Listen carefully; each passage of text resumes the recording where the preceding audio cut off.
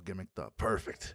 I love it. Part of the Art Davie Show. The Art Davie Show. Well, the Art Davie Show converges here a little bit. Welcome to the Clint Cronin Show. Clint, a pleasure to be here. Pleasure's all mine. Pleasure's all mine. A legend. You started a little something called the UFC, the Ultimate Fighting Championship. The author of Is This Legal? Which is essentially a history of the 4-year period that went into starting what is now the most popular up-and-coming sport on the planet, possibly the galaxy, because I haven't seen anything bigger than UFC. They haven't shown us what they have on Mars. They might have something. I'm not sure. But what we have right here in this hemisphere is quite possibly the most important or most significant contribution to the sports, or the change in professional sports we've had since maybe the NFL and the American Football League merged. Right? Since we got Herschel Walker in the NFL, I don't know. I think this is bigger because even Herschel Walker wound up fighting in MMA. So. That's right. For Donald Trump. For Donald Trump, that's true. Who was my roommate at New York Military Academy in 1962 and 1963.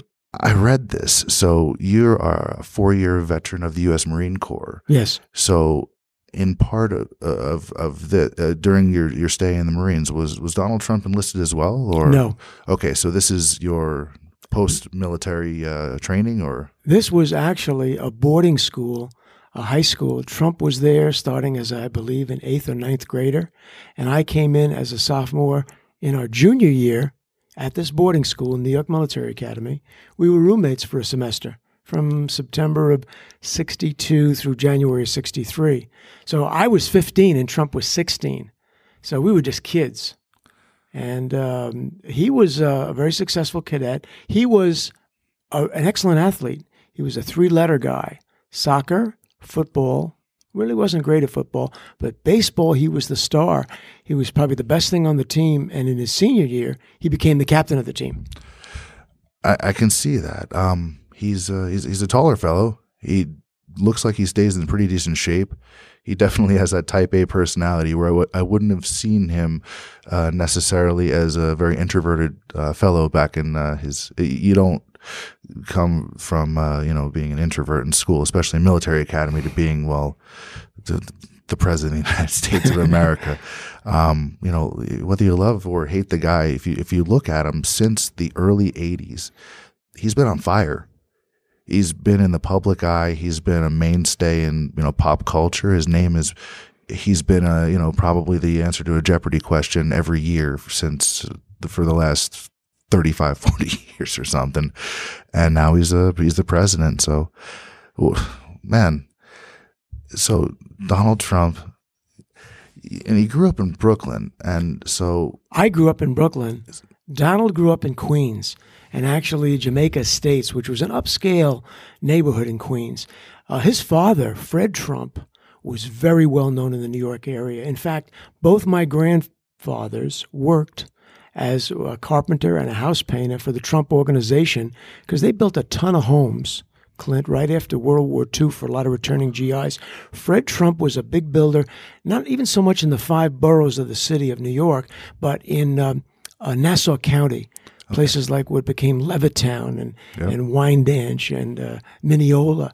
So Trump's family was very successful, and it was only years later when I picked up a book called The 400, which was about the 400 richest families in the United States, and I see the Trump name, and I'm going, wow, I didn't realize that Don Trump was that wealthy.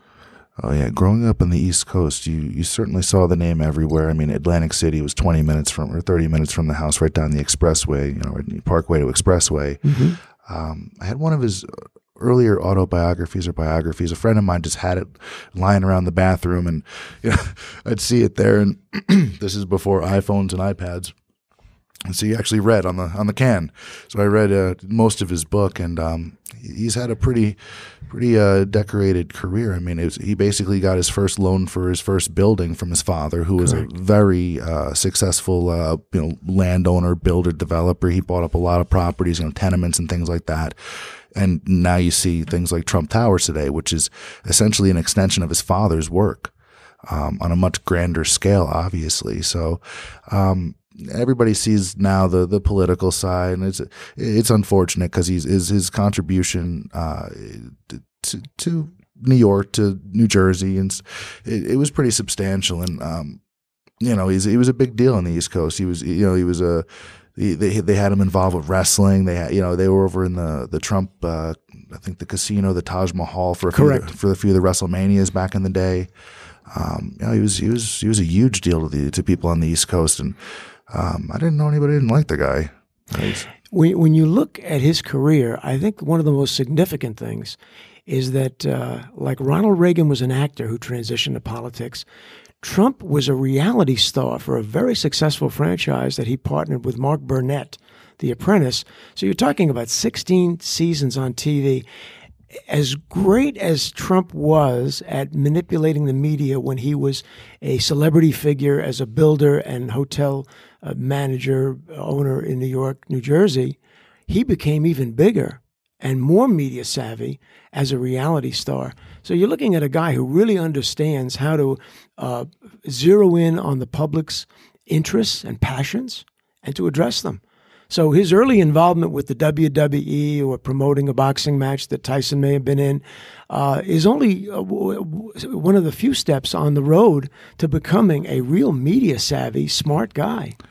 I feel like he's always been fairly current in terms of just having his ear to the ground and being connected to sort of the next big thing, having the wherewithal to sort of transition from what he was doing with, obviously Miss Universe was a huge, very successful franchise, and but then he did attach himself to reality TV and push himself to being one of the biggest reality TV properties in a very congested industry. You have the Kardashians, you have The Real World, which would have been the real kickoff of that. You had The Ultimate Fighter, which is the first real athletic competition, which stemmed from the UFC. And then to be able to come out and build something like The Apprentice and put himself over as the star of that in a sea of, it was all celebrities on The Apprentice, right? Yes. Because they had the Celebrity Apprentice, and he was still the star. He came out with a catchphrase. He took the "You're fired," and that's more iconic than Vince McMahon's "You're fired," who's been doing it 10 years earlier. So he's done a lot. And I'm optimistic that things are going to get a little bit better before they get worse in terms of the presidency. I'm not the most political guy when it comes to doing these things. I like to avoid divisive sides of arguments. I think there's enough of that in the world. So I'm optimistic that we're going to be able to put something together and come out a little bit better. If I'm going to look at the positive side of it, it's where our relation with Russia might go. If we're able to improve that, that's already a win. If that actually happens, if the talks continue and we can avoid a deeper, sort of Cold War, I'm happy. That's good.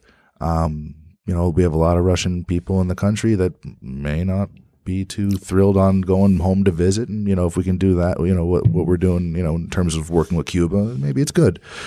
What the hell do I know? I do jiu-jitsu.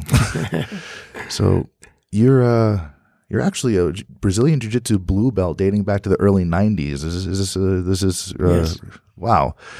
And so you wound up approaching Horian and the Rickson and the Gracie family in the very early 90s with this idea to have the best fighter, basically the Street Fighter or Bloodsport video game, to take style versus style and just fighter versus fighter and just figure out who is the best in the world, what's the best style in the world.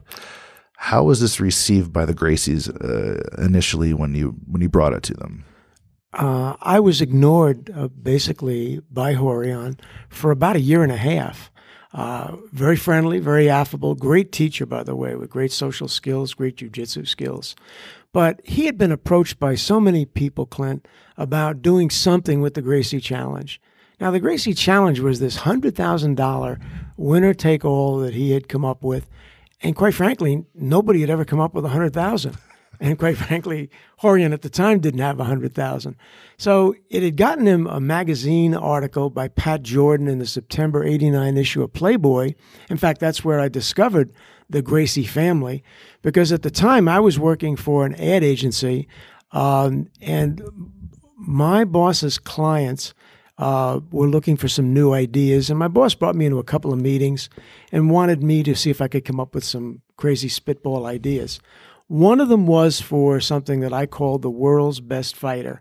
I'd been thinking about this since I had been in the Marines. I enlisted in 66, got out in 70, served in the Pentagon, served 11 months, 9 days in the Republic of Vietnam. And back in the day, Clint, guys would sit around, jarheads would sit around and talk smack about, could Bruce Lee have beaten Muhammad Ali? What would happen if Sugar Ray Robinson fought, Chuck Norris? And there was always this great debate, about the martial arts. I had been turned on to Taekwondo when I was in Washington, D.C. at the Pentagon. A young corporal named Ron Butcher brought me over to June Rhee School, and I found out I wasn't the most flexible guy in the world, hip-wise and leg-wise. But I had done a little boxing when I was back as a kid in Brooklyn, a Catholic youth organization, and I was fascinated by this idea. So back in the late 80s now, when my boss brought me in this ad agency to some of his clients, I ran this world's best fighter idea by one of them in particular. It was a beer importer. They brought a lot of Mexican beer into the United States for a fairly young Hispanic and Asian clientele. And quite frankly, they thought, yeah, it's pretty crazy and wild, but wow, it could be very expensive and it'll probably be pretty illegal. So it got passed on. On the other hand, I wound up with a file folder full of information about the martial arts in America, who, if anybody, had been doing any kind of mixed match bouts. In fact, what was the history of mixed match fighting? So I had done my homework, Clint, on things like Gene LeBell versus Milo Savage in '63. Wasn't it Muhammad Ali against and Antonio Inoki in '76? Gene LeBell was the referee for that. Yep. Now, I read this article, Clint, in Playboy. My secretary, Joy, at the ad agency had pulled the article for me on, at that time, there was no internet, but you could go down to the Torrance Public Library and pull these things up in the files. And at the same time, I began doing a lot of research on pay-per-view because while I had heard from Horion that a lot of people had said, let's do a video. We'll have your brother Rickson out at the beach fighting a kick fighter or a Taekwondo guy, and we'll tape it and we'll sell it at Blockbuster. I myself thought and knew that the Blockbuster formula was coming to an end. Brick and mortar video stores were, in a sense, on their way out. And I was fascinated by pay-per-view. So I had two original ideas. One was a tournament. 3 fights in one night, a single elimination tournament. I looked up all these other sports that did these elimination tournaments, things in golf and so forth, and I thought, this is cool. So those were my two ideas, pay-per-view and a tournament. So I had been coming and talking to Horion on and off for a year and a half. My class was on Tuesday night. The guy who had a class right after me was film director and screenwriter John Milius. Nice. The legendary John Milius. And John and I, were pretty close in age, and John wanted to be in the Marine Corps, which I had been in for 4 years, but John had a problem with asthma and was never able to enlist. So John and I sometimes would hang out in Horion's office after the class, so we'd go to the juice bar first, pick up a smoothie, and we'd sit down and we'd talk smack about fighters, warfare, the military, and so forth. And then one night I ran this idea by Horion about, the world's best fighter. And Horion, thought, well, it could be interesting, but I could tell it just didn't seem to catch his attention. So what I did over that Christmas holiday, I said, let's sell your videos. He said, well, I'm selling them right now. I got a little ad in Black Belt Magazine. We're selling the basics of Gracie Jiu-Jitsu. This was his first series, Clint, on, instructional videos. I said, no. I know how to do a direct mail campaign.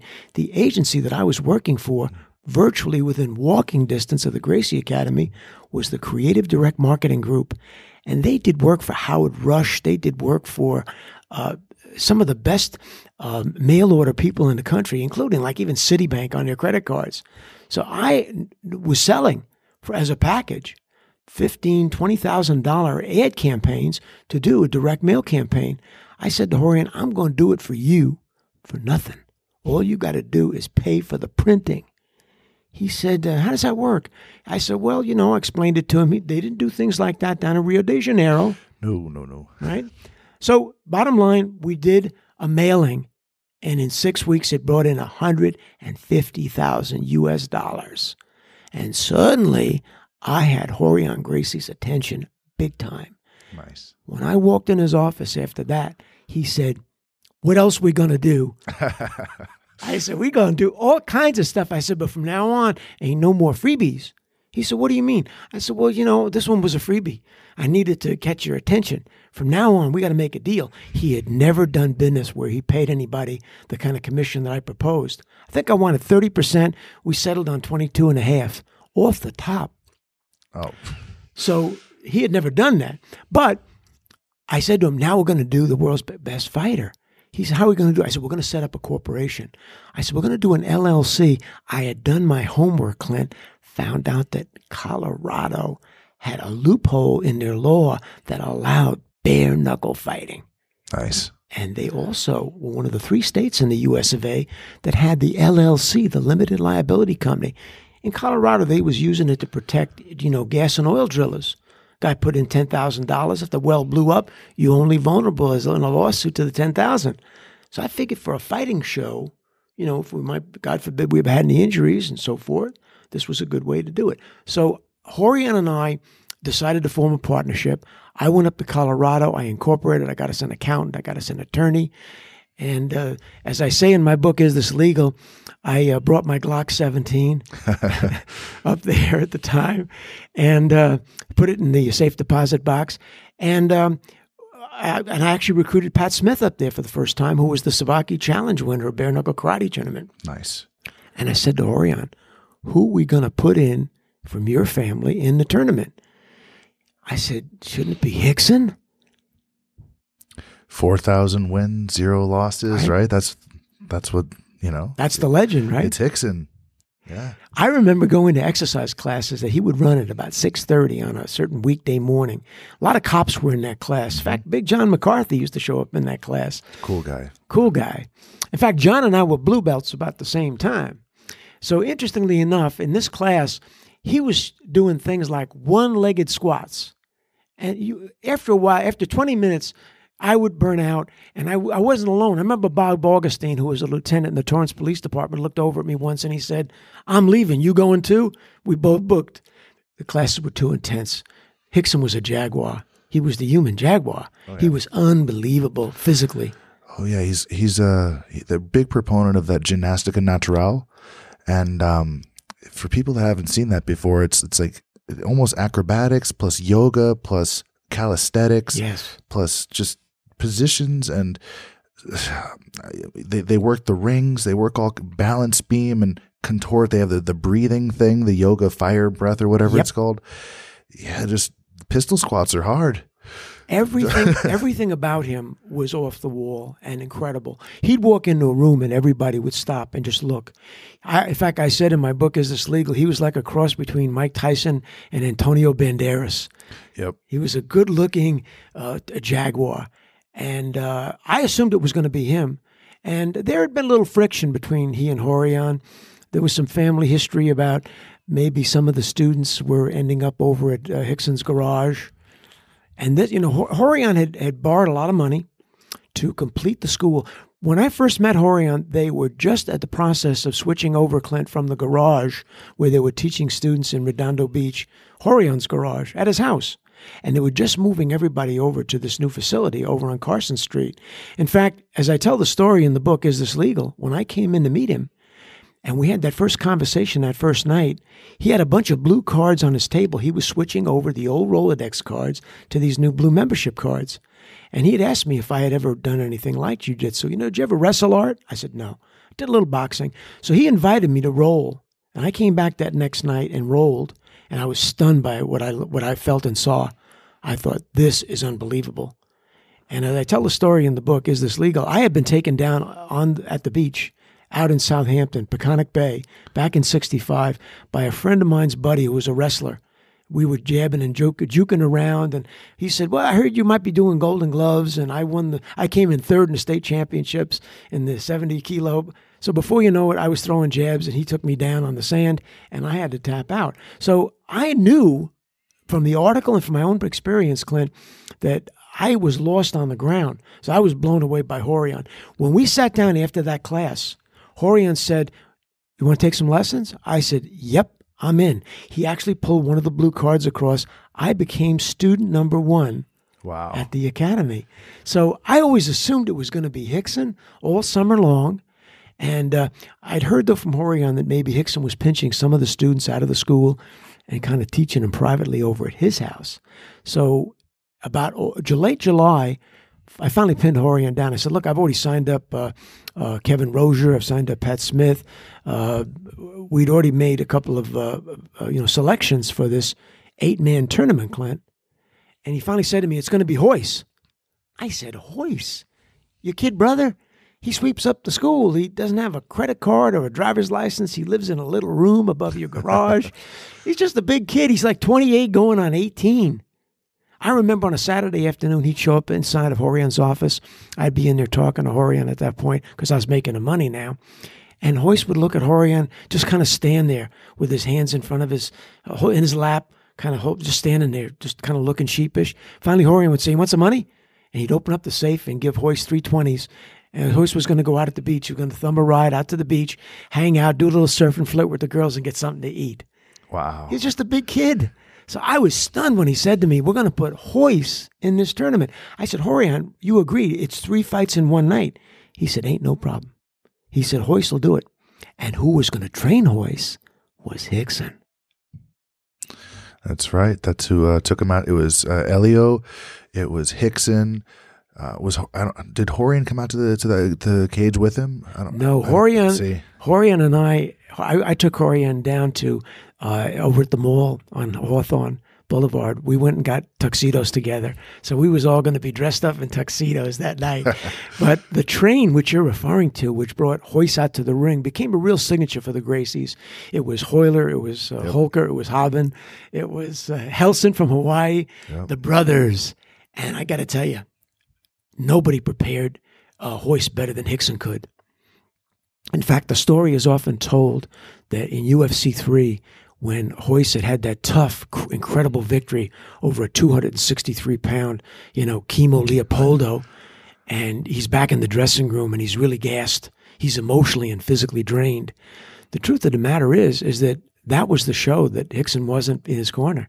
UFC 1 and 2, Rickson was there, but by UFC 3, Rickson was no longer linebacking Royce Gracie, and Royce didn't have Rickson's spine that night in his back.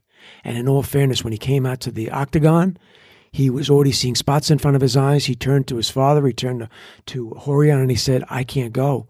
And they had to throw the towel in the ring. Harold Howard was standing there, and he said, "They threw the towel. It's a victory for me. He's already here. This isn't a bye. He's here. He threw the towel. He came into the octagon."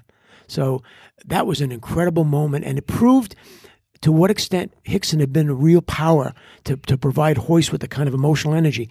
The greatest night, in a way, for Royce was when he won at UFC 4 in Tulsa, because he did it on his own against a wrestler that I brought in, Dan Severin. That's right. In a 14-minute bout that actually ran overtime, without Rickson in his corner, Royce dominated that night. He prevailed. And I remember I lost it that night emotionally, standing inside the octagon when he won and his brothers hoisted him on his shoulder. I was so overcome. There's actually a shot of me coming over, grabbing Royce's hand, pulling it to my face and kissing it. I looked at it later on and said, "What did I do? Was that me?" I was so thrilled for him that night because I knew how much pressure there was on him to win without Rickson there to be behind him.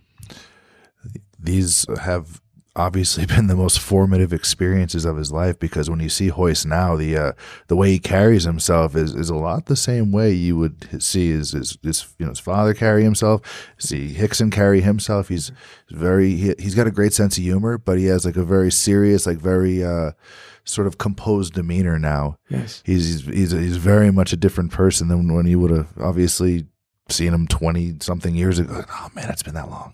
He really, wow. The entire process of his 3 victories, and I remember after UFC 5, Rorion and I brought a samurai sword from a collector in Japan, and we had the 3 UFC logos from the 3 shows where he had dominated and won the 3 tournaments and presented it to him. And those 3 victories solidified Royce emotionally, psychologically, and physically. He was no longer in Rickson's shadow. He was his own man. And like you say, today, the kind of assurance, confidence that he has, it's born of that legendary experience he had. He was the great pioneer, and he was a leopard among lions. I don't think Royce at the back in the day, Clint, ever weighed much more than 177 pounds soaking wet. That's really funny you say that. I saw him last week, and he eats well. I mean, in terms of Gracie diet, he follows it, but he's not afraid of a little chicken parmesan. He likes the Italian food. Yes, he does. 178 pounds. Yes. That's the exact weight. If you ask him any day of the week, what is his weight? Yeah. Royce Gracie will come to you and say 178 pounds. Yeah. It's what he told me last week, and it's what he told me 6 months ago. Yep. He doesn't stray. He says 178 no matter what he does, and he'll go run it off. Whatever he eats, he's going to go run 10 miles. That's just Royce. He's very much a product of that upbringing, and just what is it? Sports Illustrated. I just read this the other day. They rank him as somewhere in the I don't know the exact rank, but somewhere in the top 50 most influential sportsmen ever. Just the top 50 most influential or most significant athletes in history, and that MMA is represented there. That the UFC is represented there it's pretty amazing. Considering that a new sport was able to sort of break ground and make its way into the mainstream, because a lot don't. It's almost like Tesla being able to get in there and compete with Ford and Chevy and Toyota, and that people actually know what the hell a Tesla is. Right. It's insane, right? Look at the juggernauts you're competing against, and that a kid from Brooklyn can wind up at the Gracie's house and then go up to Colorado and get a business license with his Glock 17 and get the insurance thing and get the accountant and all this stuff and show up and get a venue and send out mailers. The thing that was very interesting to me in direct mail, a lot of people that watch the UFC don't even know what the hell this is. Everything that comes in the mail now, they're like junk, because everything's electronic. It's a totally different world. But back then, the Sears catalog was like the Bible when it came like almost the holiday season. You're like, oh, I really look at Sears catalog because that was Christmas. That was whatever, right? But then magazines, for me, I found out about the UFC because I knew Ken Shamrock from the pro wrestling days. We used to trade those. So I was a pro wrestling fan, like the really nerdy one. We had the dirt sheets, like Dave Meltzer. There was and we would the trade Wrestling Observer. We had the Wrestling Observer. We had Pro Wrestling Illustrated. There was a couple of them where we would trade them, and you had one guy. He had the copy machine in like his dad's office, and everybody would make the copies. You sell them for $1 in the school, and I did the intramural wrestling. I did Taekwondo and all this stuff, but way back when I was a little kid. And I knew who Ken Shamrock was from, I think it was like the UWF. And then he did Pancrase, which I knew because of these guys. And you sort of would see the different promotions. You're like, what the hell is that? That doesn't look like it's the same thing. We'd trade tapes and stuff. So I saw Pancrase, and that was different. I wasn't really sure what the heck I was watching. And then I think I remember Black Belt Magazine is the first place that had the ads for the Ultimate Fighting Championship or Ultimate Fighting Challenge. I don't recall if it was called the same thing in one of the ads or how they described it, but it was it was basically what you were building, and it was a few months out.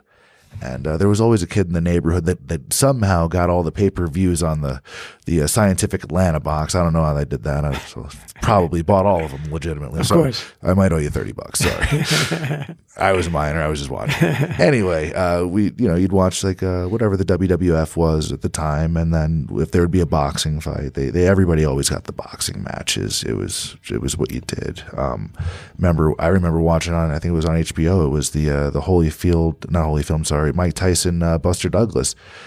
Japan. It was in Japan in the middle of the night. I was allowed to stay up, and I'm like, oh, this Mike Tyson guy. All right, I'll watch the Mike Tyson thing. And he got knocked. They were like, what are you? All right.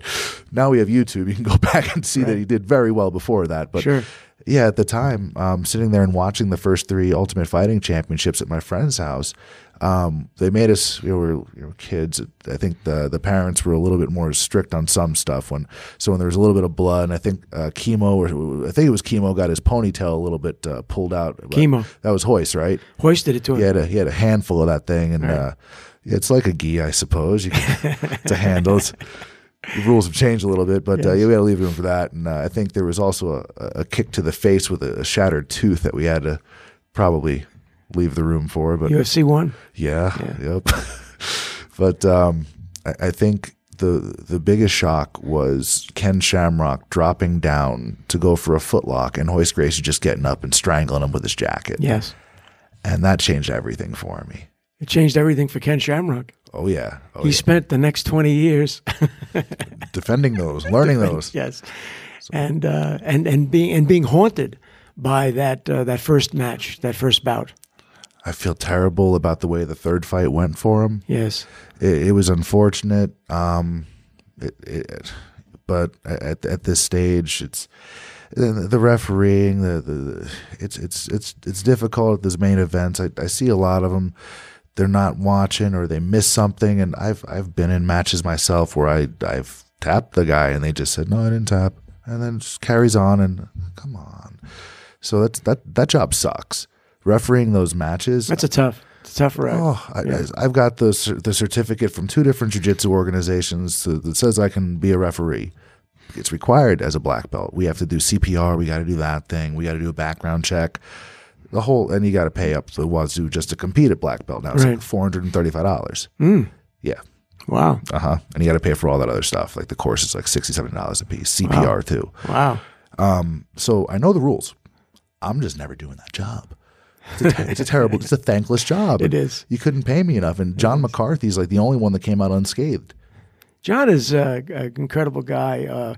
For the first UFC, we debated, and it's in the book, Is This Legal? We debated about who could we have referee this thing. Nobody had ever quite done this before. And I talk, and I've done interviews about it. Back in the day, there was a guy named Frank Dukes who used to claim that he was champion at some World Kumite thing that took place in the Caribbean. And I could never quite track down any real information about it. In fact, I think I still have an article from the LA Times back in '88. So I didn't really know whether or not he was real, but I did know that Gene LeBell was real, and Rorion knew him quite well. They had actually met and interacted on the set of the TV show called Heart to Heart, the Robert Wagner vehicle, and Stephanie Powers. And I said, what about, Gene LeBell? And I knew that he had refereed the Antonio Inoki, Muhammad Ali mixed match in Japan in '76.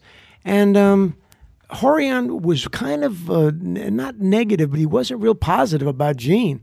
So I could never get a real answer. In fact, it was years later that he finally gave me the whole story. But he then said, why don't we bring in some Vale Tudo referees from Brazil? I said, great. I said, that makes sense.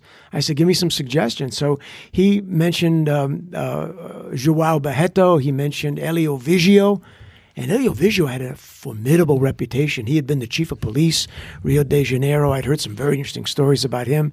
But both of those gentlemen, Clint, did not speak any English. And interestingly enough, João Barreto kind of came to our show, UFC 1, with somewhat of an agenda.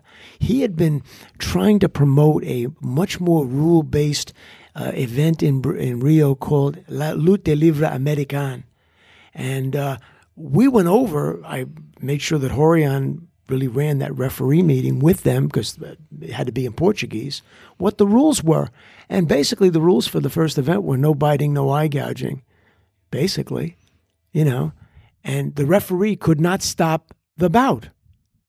So in the first bout, when Gerard Gordeau from the Netherlands kicked Taylor Tooley, the sumo wrestler from Hawaii, in the face, and one of his teeth got sheared off at the gum and went sailing over the heads of my sponsors from Gold's Gym, Pete and Paul Grimkowski, and their wives.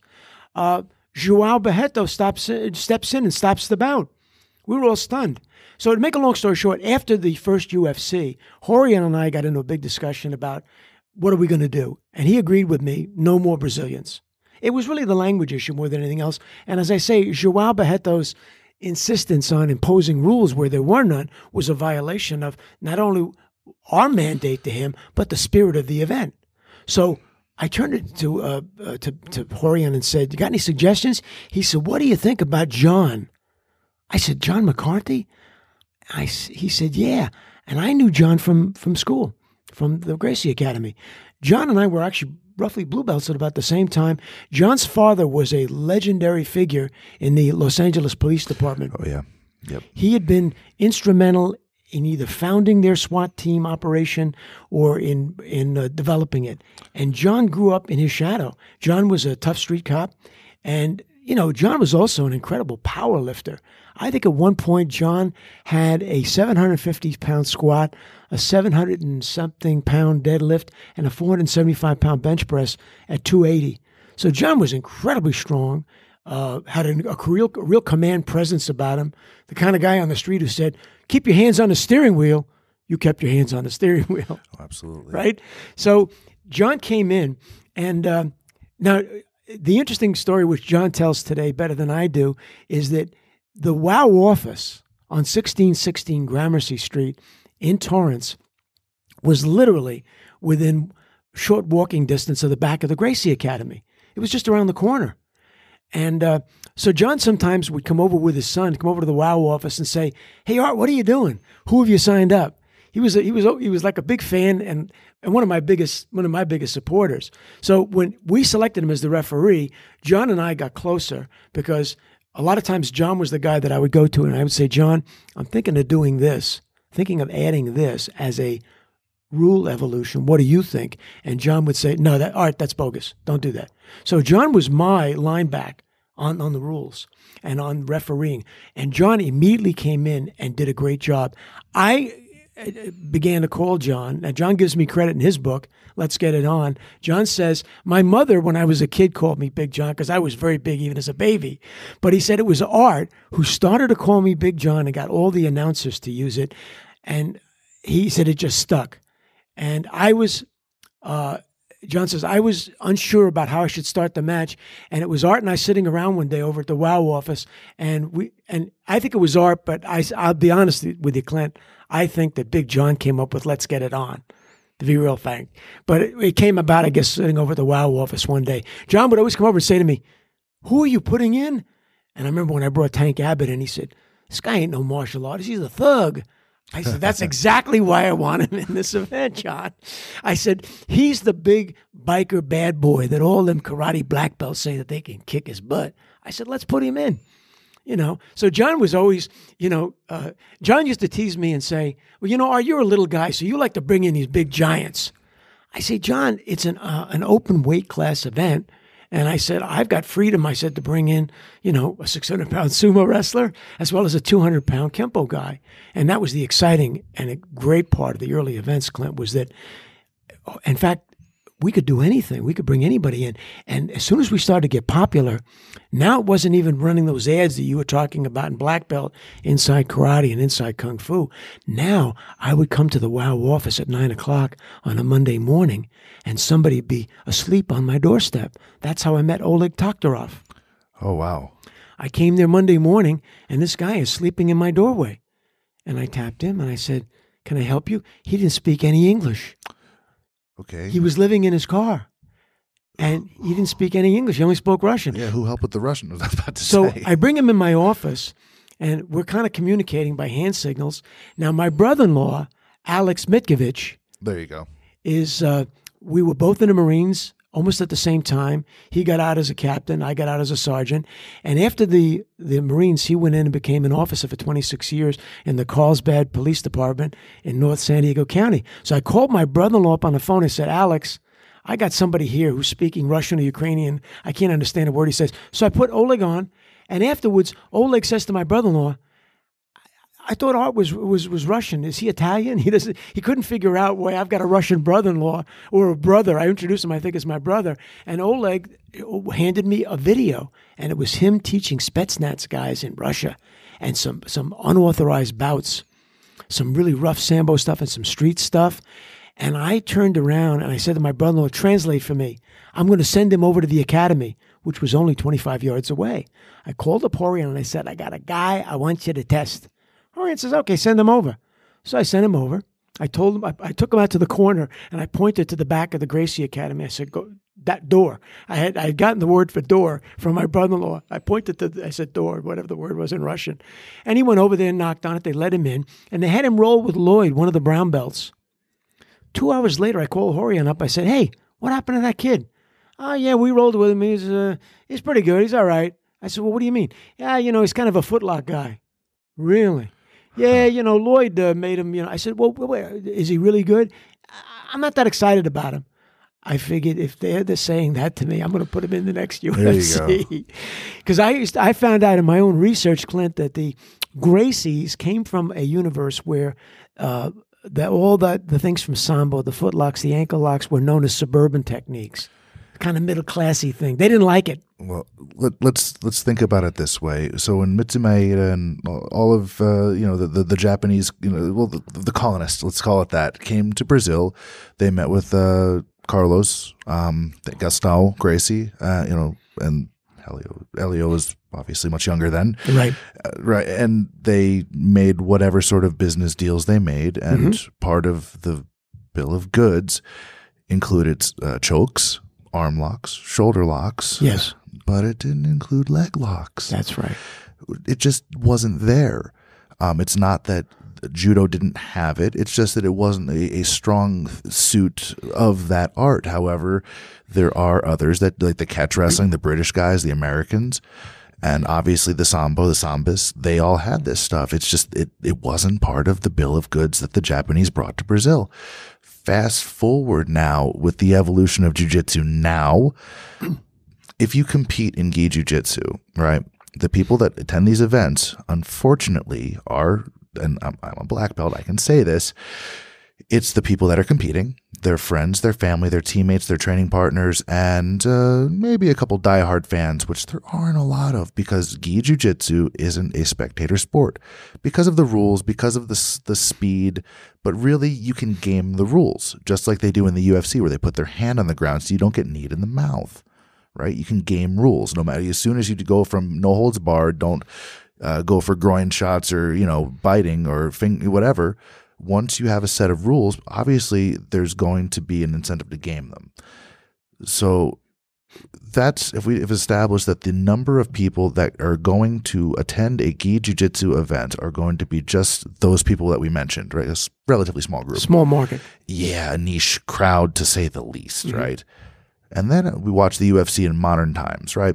And then you have all these Toquinho, the Husimar Payares with the leg locks, right? Or you see somebody gets a choke in 28 seconds. And then all of a sudden they have what, UFC Fight Pass now, which is a subscribe on demand online service that works on any device, including a watch, I think. There's probably a watch that plays it. My car has it. Right. My car actually has UFC Fight Pass. Right. Like, that's a real thing. It's not that safe, but you can do it. As soon as something like that comes on the TV, part of their offering now is something called EBI, which is Eddie Bravo and Invitational. I know Eddie very well. He's awesome. I trained with him a few months ago, and I spent an hour talking to him. I love the guy. He's an incredible character. He's also the guy that has both a draw and a victory over Royler Gracie. Oh, he does. He does. These are both amazing matches, one in Brazil and then one in Matamoros, which is Halleck Gracie's. Yes, Halleck's event. So if you have UFC Fight Pass and say the subscriber count is, say they've got 2 million subscribers, say they at least can claim the same number that Vince McMahon has on the WWE Network. Let's say it's close. A little bit less? Okay. A little bit less. But probably more than the people that are just going to go and do a gi jiu-jitsu tournament, because I know how many people go watch when I'm competing, and I know them all. They probably mostly have been to my house for dinner. I don't have that big of a kitchen, Art. Now, if someone sees a submission and it says, click here for more things like that, and I click EBI and it's like, hey, wait, they're dressed kind of the same. Well, they're built kind of the same. It's no-gi, so it's moving a little faster. Well, wait a minute. They can do leg locks, but wait, why? Oh, So which one is going to matter in 5 years if Brazilian Jiu-Jitsu does not adapt and add, because they are, you can do straight ankle locks as a white belt now. You can, but just you can't do the heel hooks, the knee bars. It's like, oh, you have to be this certain belt, and the ankle lock where the toe hold and all that. You have to be a certain belt, and then the biggest detraction is say, well, it's dangerous. Yeah, so is CrossFit. If you don't have a good instructor and they're not teaching people, lots of stuff's dangerous. Scissors are terribly dangerous if you don't know what the hell to do with them. But if you have an educated user group that understands how to defend them first, how to recognize you're in trouble, well, you're in a heel hook. You're like, oh man, my pride or walking. You tap. My arms are fine right now. I'm a little sore in the morning, but who's not sore? You know what I mean? So I feel like in 5 years, if gi jiu-jitsu doesn't follow what obviously has a much larger audience, they're going to be experiencing the same thing that Ken Shamrock's experienced, because victory through obscurity, it's still victory. Right. He still won. He still got his hand raised in his pajamas on television. Right. And the big 215-pound guy with the six-pack was like, what the hell? And spent 20 years, like we just talked about, right? So it's obscure. Victory through obscurity. It's still victory. The funny story on Ken Shamrock was that I had ads in the, when we first did the ads in the magazines for the UFC. I think it was under one of the original working titles was War of the Worlds, and I talk about that in the book. That's cool. It went from World's Best Fighter to War of the Worlds to the UFC. And I get a call from a Scott Basak from the Lion's Den, and he wants to apply to go into the UFC. It might have been like UFC 2, or it was before UFC 1, obviously. And we got talking, and he said to me, Mr. Davie, he said, the more I talk to you, the more I realize it really ought to be my teacher and coach. It really ought to be my teacher and coach, Ken Wayne Shamrock. I love that name, Ken Wayne Shamrock. I thought, wow, I like the sound of that already. So he starts to tell me about Ken, and I said, great, send me some stuff. Let me talk to Ken at some point. Ken was in and out of Japan because right before we started the UFC, Pancrase started in Japan. And at one point, I finally got Ken on the phone, and I remember his first conversation with me. He said, is this a work or a shoot? I said, this is a shoot, for real. I said, Ken, I'm getting the feeling about what you're doing in Japan, it's sort of a semi-work. Well, he says, some of it's choreographed, but look, a lot of it goes to the bottom line, and we, get to do what we really do. I said, well, let me confirm for you, this is a shoot, 100%. Now, Ken actually flies in to the first UFC. We signed him. I signed him. And he comes in on Tuesday. All the other fighters have come in on Monday. He had to come in from Fukuoka in Japan. He was coming in off a show they did on Saturday. I said, can you do this and be ready? Oh, don't worry, Art, I'll be fine. So he gets in. I barely saw him on Tuesday. On Wednesday, I run into him. He's heading over to the gym. We had a powerhouse gym owned by my cousin in Denver, interestingly enough, and a Gold's Gym available. And I run into Ken, and he says to me, so Art, is this a shoot? I said, Ken, we've been all through this. It's a shoot. He said, Art, there's some guy here in karate pajamas. He said, I just know he's never had a pro fight. He was talking about Hoist, of course. And I said, Ken, trust me, this is the real thing. You're going to see it on Friday night, blah, blah, blah. I'm glad you're right. He said, don't worry about it. He said, I'll bring my game. He said, but the kid in karate pajamas, he said, he belongs in a school, in a dojo someplace. I said, all right. So that's the irony of my first hookup with Ken. But look, he became a big star for me and for the early UFC. He later became as big a star, maybe bigger, when Zuffa bought it in 2001. First Hall of Famer. I was at UFC 40 Live, Vendetta. So his first match with Tito Ortiz, coming off of Guy Mezger. I spent some time with a few years ago. I went to the UFC fight in San Jose, the real bloodbath with Shogun and Dan Henderson, and Wanderlei Silva with Kung Lee. It was legitimately blood sport for the 2010s. So I watched the fights with Guy Mezger, and very cool guy. Still not a big fan of Wanderlei Silva after all these years working with him in Pride, but I met Wanderlei too. Wanderlei couldn't have been nicer. Couldn't have been more humble or gentleman. Very funny, good sense of humor. I'm a big fan of Ken. I love Ken. I know Frank very well. I spent time with him. He was my first guest on this thing a year or so ago. We went to a soccer game and went out for a Korean barbecue in some really dodgy part of town, but it turned out to be a tremendous time. But now Frank and Ken, they're both great. I've been, like I said, a fan of Ken even predating MMA. It wasn't a thing. There was pancreas. I'm sure there was something in Japan that resembled this, but not really. Ken's an interesting guy. In fact, at one point in an interview, I said he's Hamlet in tights. Yeah. Because to be or not to be, which Ken would show up?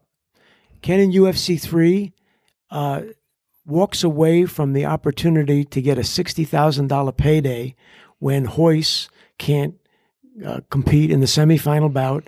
And Ken was there to avenge that loss in UFC 1. His father is arguing with him back in the dressing room saying, Ken, Harold Howard, come on, he's karate. It's not a problem. You just go out, it's $60,000. So I had to put the alternate, a police officer from Omaha, Nebraska, in as a substitute, and Ken didn't come out. He and his father didn't talk for 2 months after that. Bob Shamrock. Bob Shamrock, yeah. Ken is he's a mercurial guy. Another example of that is the people from Sports Illustrated were interviewing Ken for a story for the magazine, and he was matched up with Dan Severn, and this was, I believe, the UFC in Detroit, and super fight. And we were under a lot of pressure that week from the judge, who was in effect saying, you can hold this event in Detroit, but we got to modify some things here. And Bob Meyerowitz from Semaphore Entertainment turned to John McCarthy and I and said, we're going to have to probably go along with some stuff. We agreed to the judge's mandate that there be no closed fist punching. John McCarthy and I went around to the dressing room before the event, and John, in that Marine Corps gunny drill sergeant voice of his, said, everybody be quiet, Art's got something to tell you. And I stepped up to the microphone and said, hey guys, there ain't going to be no closed fist punching. You guys have heard about it. It's been talked about in the press. We're going to have to do this. I'm going to fine you $100 for each punch.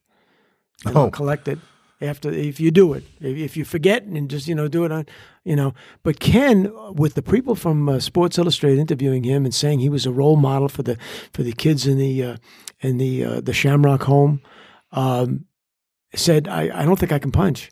Now, Dan Severn had done a radio interview on Wednesday and said, I don't know about that punching thing. I'm going to punch. When I get in there with Ken better be prepared. He said, I'm going to close my fist. I'm going to hit him.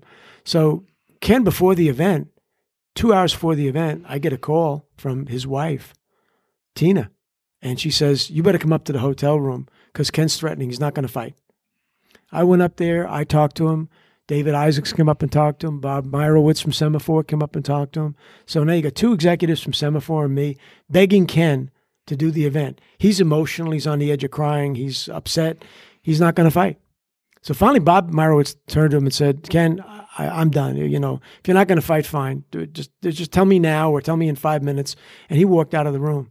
Ken eventually pulled himself together and fought, and it was one of the dullest fights we ever had. And the pay-per-view numbers dropped in the next show because the match that they had, Severn had a game plan where he was going to stay away from Ken, and the two of them did a ballet show, and it hurt our pay-per-view numbers. So with Ken Shamrock, you never quite knew which Ken Shamrock was going to show up. When he did show up, the fans were in love. He was exciting.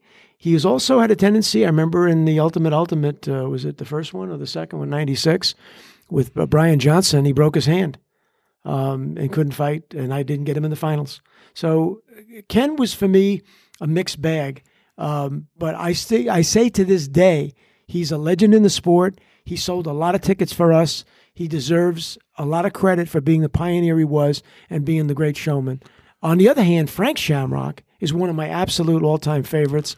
He was a guy undefeated in the octagon, did everything for me, including beating Olympic gold medalist Kevin Jackson. Hello. I like Frank Shamrock. He, along with Don Fry and Marco Huis, in a sense, were some of the early pioneers of cross training. Oh, yeah. Coming in fully prepared, right cardio, the right training that you needed to compete in the emerging sport of mixed martial arts. No longer NHB. Yeah, he was the guy. He beat down Tito when Tito was on his upswing. I mean, this is when right before Tito really caught wind and became a huge star. He won the belt and retired in the ring. Said later. Yep. It was like a shocking event. I was like, man, he did it. He got the belt and he had a back mount, and it was just he made Tito tap to those strikes from the back, and it was a huge night. I've been a Frank fan forever, and I live in San Jose, and he's the guy in San Jose. So we have our Avaya Stadium out there now with the new it's next to the new 49er Stadium, and that's where the San Jose Earthquakes play. It's our MLS team, right? So when Frank's in town, he lives somewhere Hollywood now because his broadcast career is actually taken off. He's transitioned fully into being kind of a broadcasting guy. He did the Strikeforce thing. He works with Bellator, I think, as a brand ambassador as well. Yes. He and Coker and all these guys, Mauro Ranallo, they all go way back. So when he's in San Jose, we were at the Earthquakes game, the MLS team. Mm-hmm. And he has the BMW club. It's basically right on the field where that's this couch thing. It's just reserved for him when he shows up. And they had him kick out the first goal of the game, and he got a bigger damn ovation than half the goals that got kicked in from the team. I believe it. And he'd come out there in the HP Pavilion, which has been renamed more times than it's the SAP Center now, the financial software company. They probably do more stuff, whatever. But he would come out dressed in his San Jose Sharks. He knows how to get over in a local town, and he was like the guy. He's not even really from San Jose, but he became like the San Jose guy, and they loved him there. He's a good guy in every way. He'll do what he says what he's going to do. You could shake hands with him. You could trust him. To me, he was a complete martial artist. I once did an article for, I think, Grappling Magazine or Gladiator Magazine, Todd Hester's publication out of the LA area, in which I came up with a rating system that Nat Fleischer had used to rate boxing champions for Ring Magazine. And using this formula, I concluded that he and Randy Couture were the two most complete fighters that I personally had ever had any experience with. They had everything that you needed, and they had charisma, they had showmanship, they had ring generalship, and they gave you whatever they had. You could rely on them. They were but they also had a complete a listing of skills. They had a complete reservoir of talents that they could bring. Couture is interesting because when I booked him into UFC 13. I put him up against a pro wrestler. Tony Halme, the Viking, also wrestled under the name of Ludwig Vorga, Count Ludwig Vorga. I think he passed away. He passed away. He had become a senator in his native country, I think of Norway or Iceland. I want to say Iceland. Iceland. He was the big blonde-headed Aryan fellow, like 270 pound or 280 some odd pounds, 6'4", and he had made the announcement before that heavyweight tournament. There was a 2-round tournament that he was going to rip Randy's arm off and beat him to death with it, and Randy beat him in 56 seconds with a rear naked choke. So my career with Randy goes back almost 20 years, and he also was a guy who just got better and better. And everything he said he was going to do, whenever he came to a show, he gave you everything he had. Look at his bout with Vitor Belfort. He had some memorable fights. And for me, he was one of the great ones. But I feel the same way about Frank Shamrock. I also have a real soft spot for my good friend Don Fry. Oh, man. Who has been having some health problems of recent. But he's a guy that I just enjoyed doing business with. And when he was inducted into the UFC Hall of Fame here this last July, I saw that great speech that he gave. And he tells the story afterwards that at the event after the UFC where he had lost to Coleman, and Coleman was in the finals, but there was nobody for him to fight. It's the only UFC that didn't end up with a final 2 men in the octagon. Everyone had been injured. Roberto Traven from Brazil had been injured. Scott Ferozzo was injured. Tank Abbott had been beaten. There was nobody for Mark Coleman to fight. And Don tells the story. I came out into the arena, and I found Don sitting cage side with the fans and said, "Don, would you like to fight Coleman?" And he looked at me and said, "Now?" I said, "Yeah, right now." He said, "Can you make that happen?" I said, "Yes." He said, "What about the commission?" I said, "Don't worry about the commission." He said, "What about the money?" I said, "Don't worry about the money." I said, "It can be happen. Will you do it?" And he thought about it and turned me down. And he says, "I still am kicking myself in the butt 20 years later because the next 2 matches that he had with Coleman were in Japan, in Pride, and it was a different game and so forth and so on." But he felt that night with maybe Coleman having already had 2 matches already and being maybe a little tired out, and him coming in fresh, that it would have been his opportunity to avenge the loss that he had at UFC 10. Yeah, wow. Coleman was just a monster back then.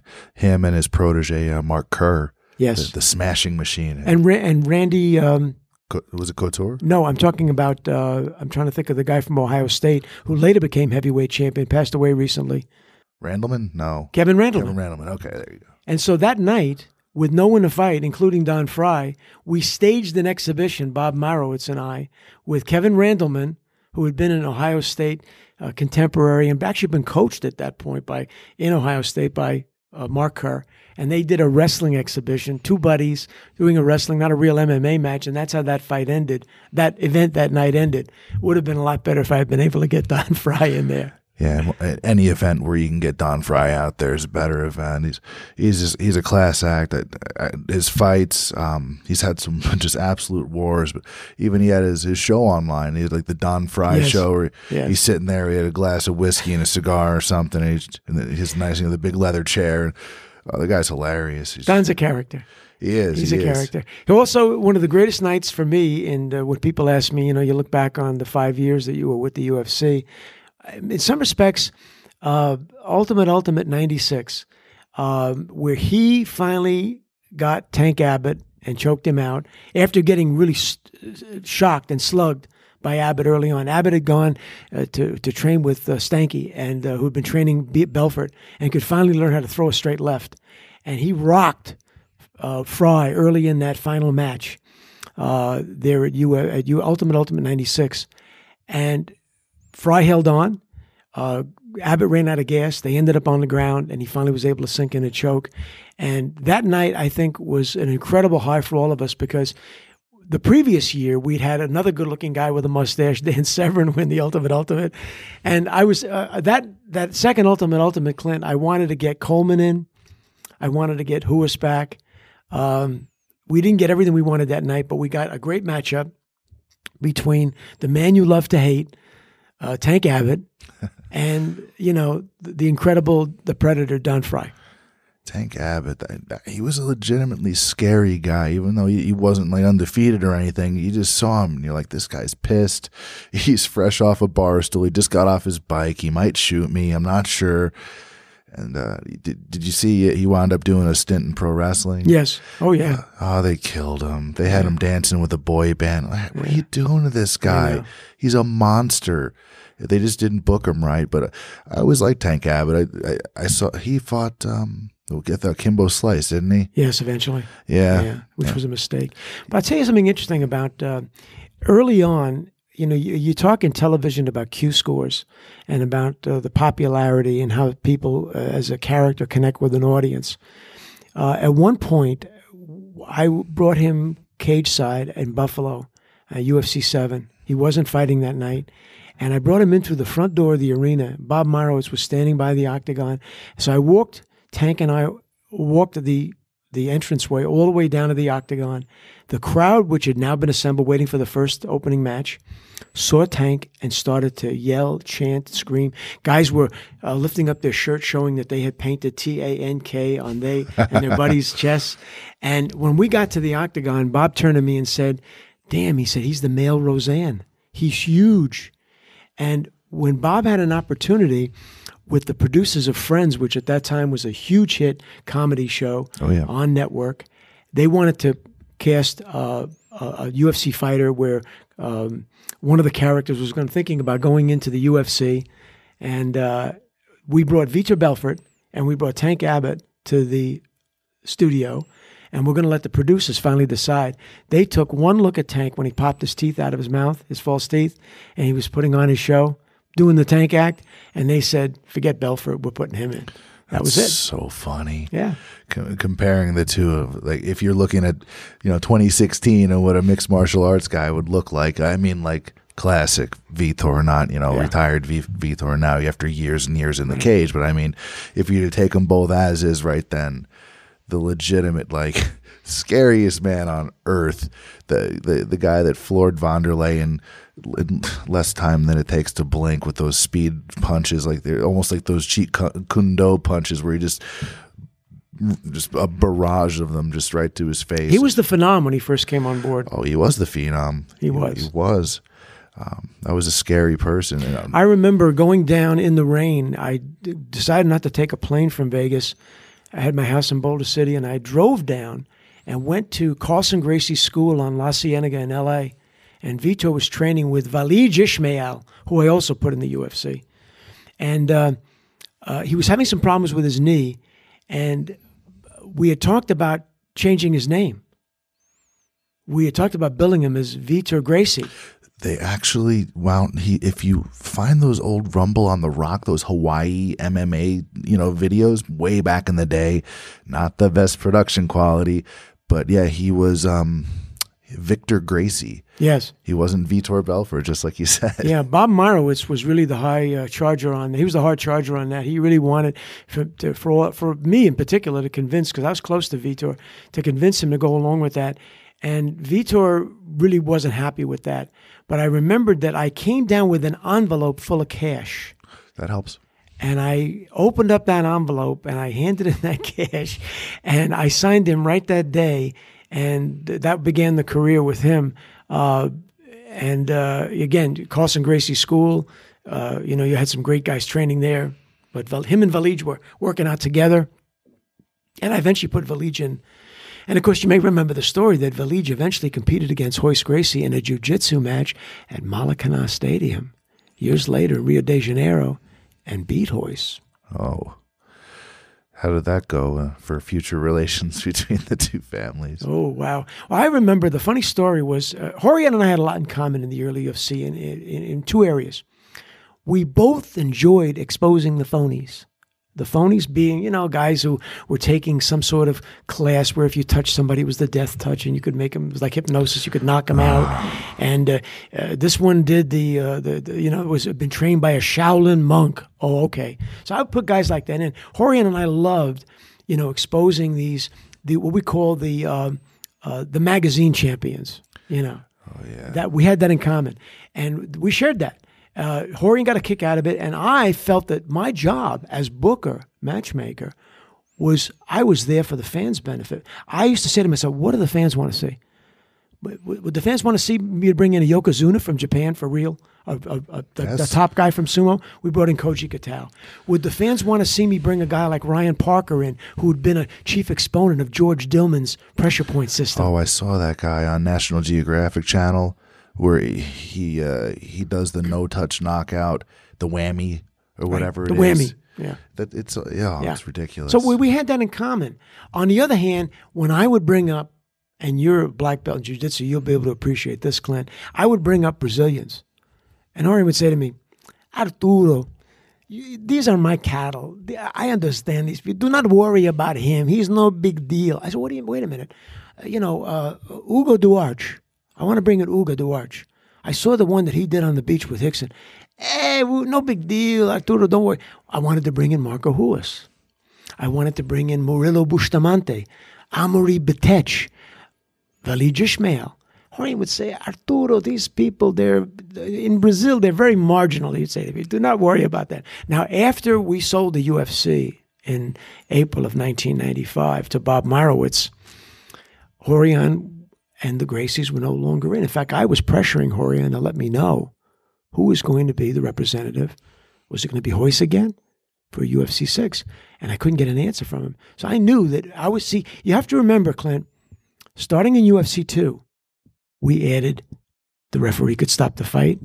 We added rounds. We added judging. We added time limits. We added gloves later on. We added a lightweight class and a heavyweight class. Things were changing.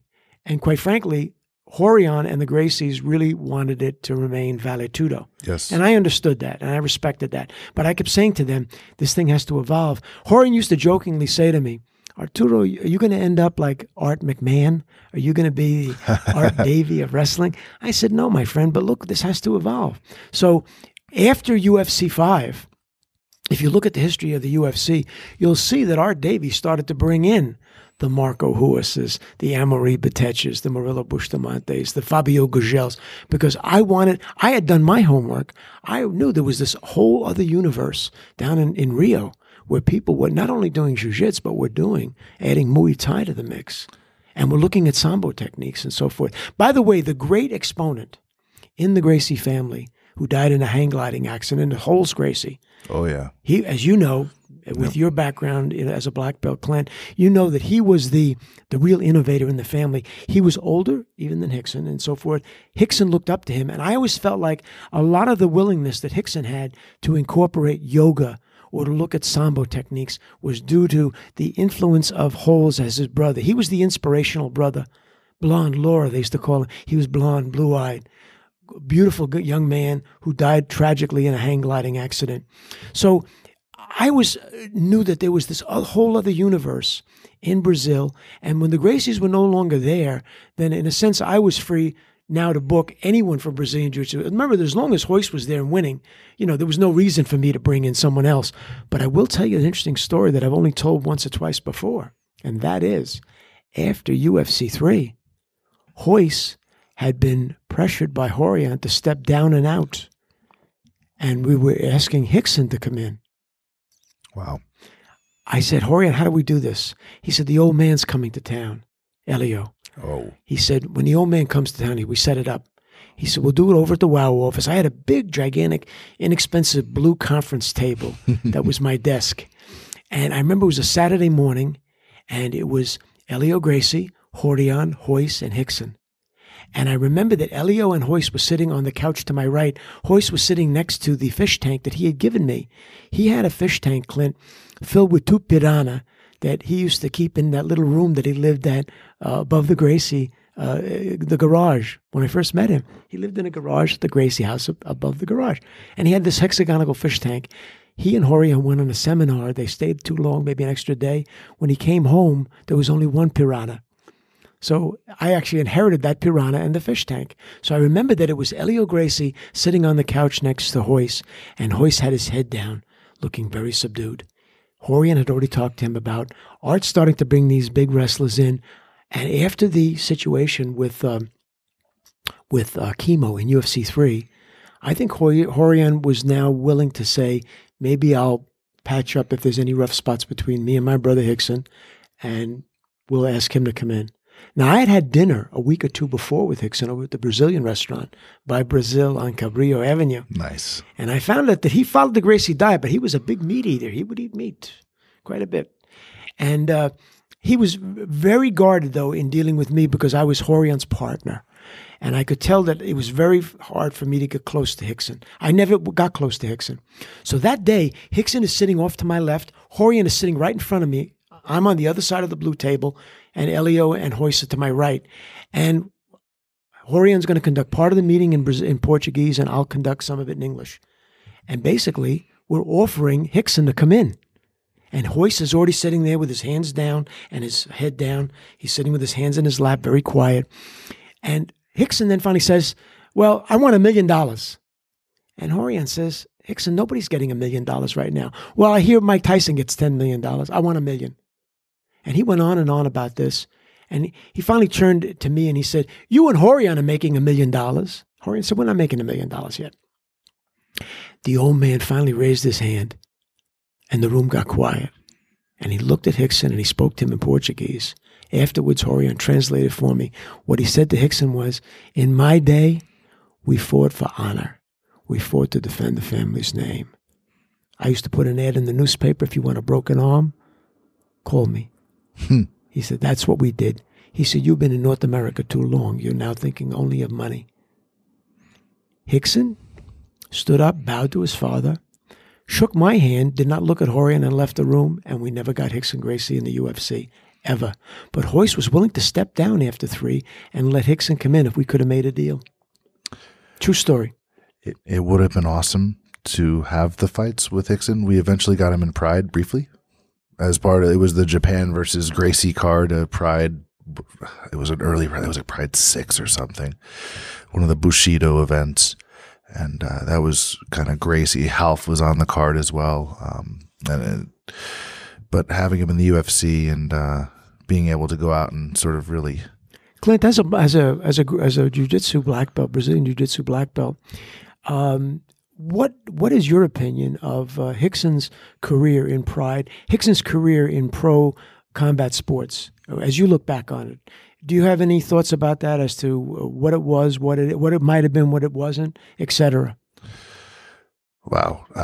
Rickson Gracie, his contribution on the mat in jiu-jitsu and his Vale Tudo background before is legendary, right? But what we got from him in pro MMA in the larger promotions, I wish we would have got more. I feel like the legend didn't always necessarily work out to the best matchups. I think there were a lot of real legendary matchups a lot of people wish we would have seen, and for whatever reason, it didn't happen. Like a Mark Coleman versus yeah, of course. Any Rickson of these Gracie? at the time, Mark Coleman was just a smasher, right? And seeing someone, like a Rickson go against him just to see how the styles would work out. Rickson had all the potential to be the biggest star. Royce was the guy, though, right? That's who everyone knows. But the real jiu-jitsu fans and like the hardcore MMA fans, I know Rickson's name is like the legend, right? But I don't know that we saw his full potential in pro MMA, and I don't think he made the money he could have, just by the limited fights we did see that he was on these large promotions. Has he had 1,000,001 fights in other promotions? And sure, jiu-jitsu matchups, Vale Tudo, no holds barred, whatever you want to call it. Yeah, of course. Is he a legend? Yes. Is he, one of the greatest instructors and jiu-jitsu practitioners ever? Yeah. Is his son an absolute monster now? And he's going in jiu-jitsu, and he's a multi-time world champion with very fundamental, not flashy jiu-jitsu at all. He's very much like Rickson. So yeah, he's contributed so much, but in terms of seeing the big fights, the dream matches, we didn't get that. And I don't think anyone's debating that or disputing that. So yeah, I think that was a disappointment for the fans. I remember I did an article once for a magazine in which I compared Rickson to Sergio Oliva in bodybuilding, in that Oliva, once Schwarzenegger came along, retired from competing, and made sure that he never faced Schwarzenegger, who became the most dominant Mr. Olympia and kind of eclipsed the great Sergio Oliva from Cuba. And I felt that that's kind of what happened to Rickson. I'll give an example of that. After one of the UFCs, the Japanese press was there. Remember the baseball magazine Shah from Tokyo, and they were asking Royce, about jiu-jitsu and what did he think. And Royce at one point said, well, if you think I'm pretty good at jiu-jitsu, you ought to see Rickson. And then the press in Japan discovered Rickson at that point, and they began to figure if Royce is saying that he's 10 times better than I am, that was the statement Royce made. I talk about in the book that the night after the first UFC, we had established a tradition of a post-fight party. And that first one was the Monsters Ball, because we asked everybody to show up in formal clothes, tuxedos and evening gowns. And it was fun. And but I said there were 3 unhappy people in that room that night. Number 1 was Pat Smith. He had expected, based upon the fact that he was a Denver star, had won the Sabaki Challenge. Everybody in town knew Pat Smith. Ken Shamrock was an unhappy camper that night because he thought that the kid in the karate pajamas was going to be easy to beat, and he got his, parade got rained on. And the other unhappy guy that night, sitting right behind me on a table in the ballroom, was Rickson Gracie. His wife, Kim, was berating him and saying, I heard it, and I was sitting with Frederico Lapenda, who later became a friend, spoke Portuguese, was from Recife in Brazil, and later in partnership with Bas Boone of Glory Kickboxing. And he told me, he said, Kim was saying, you let your brother rodeo you. You let Rorion rodeo you, so that that Royce is now the family champion, and everyone knows that Royce isn't the family champion. You're the family champion. You should have won tonight. That should be your check. You should be getting that medal. So the three unhappy guys were Pat Smith, Ken Shamrock, and Rickson Gracie. I feel that I tried on 2 separate occasions to get Rickson into the UFC. It just wasn't meant to be. But if you look at his record on Sherdog, and you look at the opponents that he competed against in quote MMA, you have to be underwhelmed. Yeah, the overall record, they aren't the biggest stars. He did, make a name in Japan. The Gracies carried it over from obviously their legendary status in jiu-jitsu and vale tudo, and his contribution is obviously not accurately represented by that win-loss record, right? For sure. Yeah. But it's what we got. And he's healthy. He has all his faculties. Yes. I don't think he's hurting. He actually still teaches at Crohn's school. So Crohn has a small academy wherever in LA. I know the Torrance Academy is the Gracie Academy, so that's the Henner and Huron. Right. So they must have been small children when you first met these guys. They're in the first UFC, wiping the blood up from the octagon.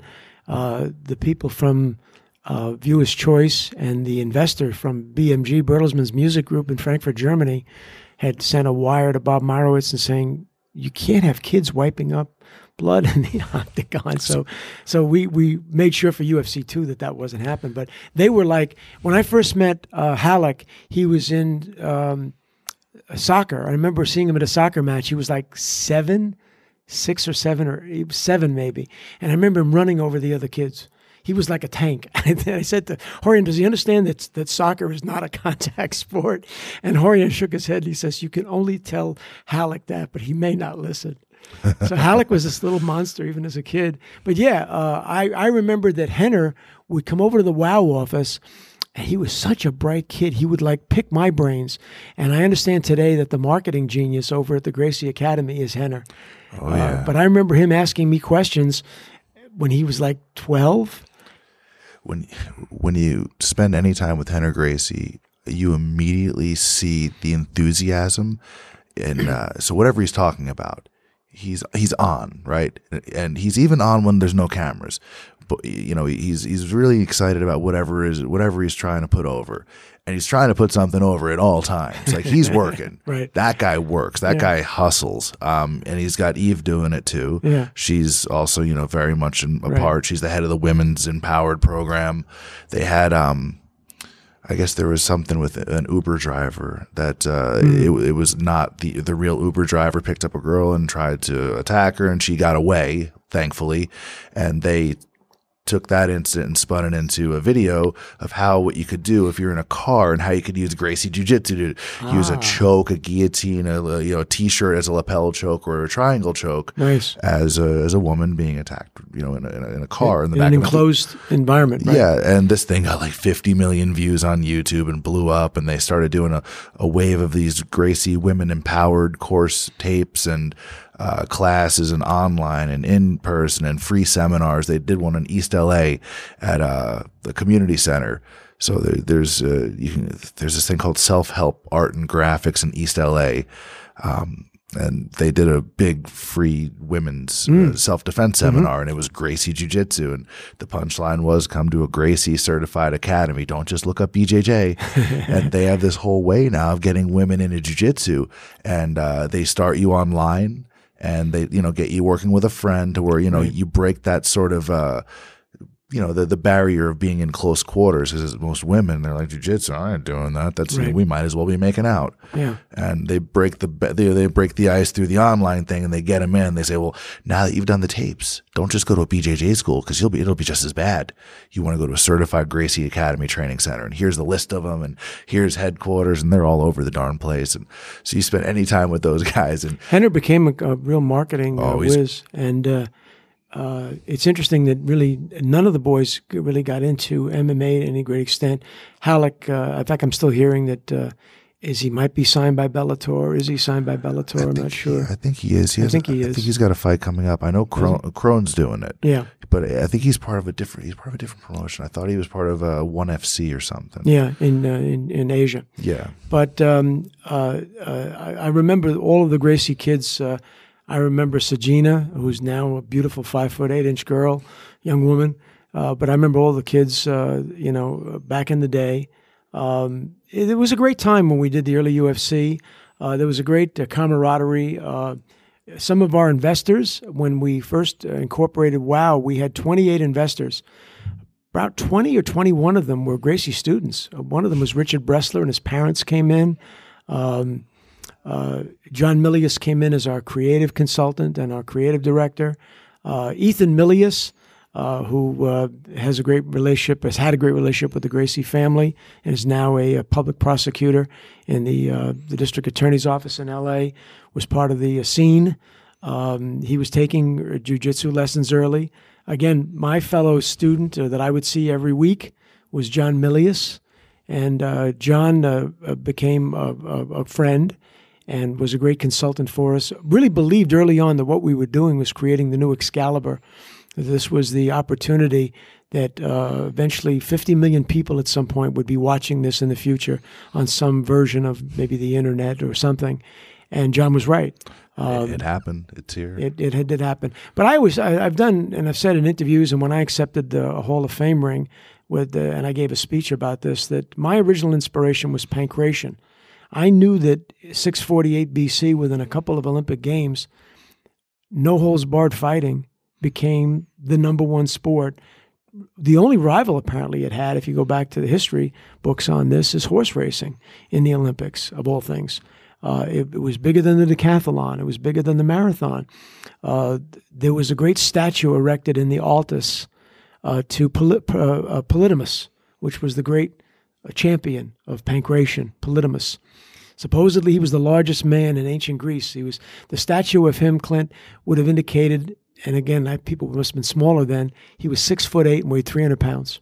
Oh my God. And he was the champion of pankration. So I knew by bringing pankration back that we were bringing back something which had already proven itself in the ancient world. Well, the way I always viewed it was a reboot of pro wrestling. You basically went back to the days when it was real, and before you had to say, well, we want to do this thing once a week. How the hell are we going to do that if it's real? Because we can't protect our champions. We can't protect the draws. We're just going to put random people out there. No one's going to come. But with the UFC, you space them out. You get more fighters, and then eventually you build them up. You hope you get guys with personality, and hopefully you coach them and let them know, yeah, you're fighting. Yeah, it's real, but it's show business. And here's how I can tell you it's show business. They don't do it out back for $10 an hour for no one watching. I always felt like one of the strengths that I had as a booker and a matchmaker was that I had an eye for talent. I think that 7 of the people that are in the UFC Hall of Fame are people that I booked.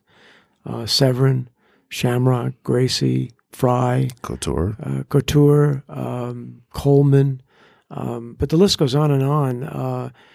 Kerr, Maurice Smith, there were some great fighters back in the day, and even guys like Abbott. I knew I had a feeling for what would sell and what the public would respond to, and we did a pretty good job of creating some legendary characters. Well, it comes down to, and it's funny because when I say it's the reboot of pro wrestling, you look at what Vince McMahon does, right? Yeah, it's predetermined. And the UFC, yeah, it's real. But that is down to talent relations. That's down to booking. What we're really talking about is 2 things, 2 questions with every single thing you do in either an octagon or a ring. Why are they fighting? And why should I pay to see it? And that was your gig. And you clearly did a good job because we're looking at UFC 206 coming up. Right. You got guys like Conor McGregor that finally figured out, oh, it's show business. Oh, if I figured out how to use one of these gimmicks, one of these microphones, I can put myself over. Absolutely. And I can tell a compelling story, even if the guy over there is more boring than watching paint dry.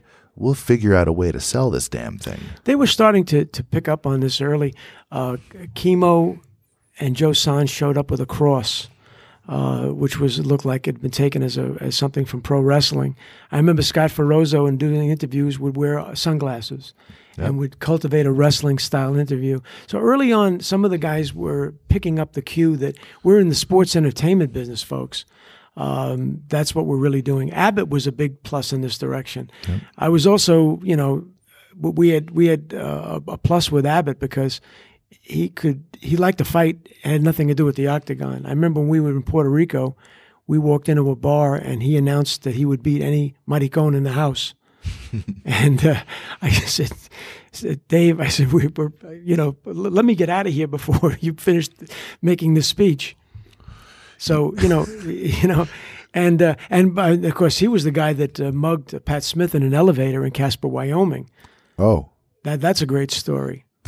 I'm having breakfast. You're going to laugh, Clint. I'm having breakfast the morning after the event in Casper, and I'm having breakfast with two guys. One of them is Big John McCarthy, who I always like to sit down and have a plate of eggs and a cup of coffee with. The other is John Wayne Bobbitt, who's, yes, his wife had amputated his male organ. Yeah. And he had a black belt in Taekwondo, and he had come to Casper to meet me and to see if he could persuade me to put him into the UFC. So we're all having breakfast, and we hear this commotion down the hallway. There's the elevators.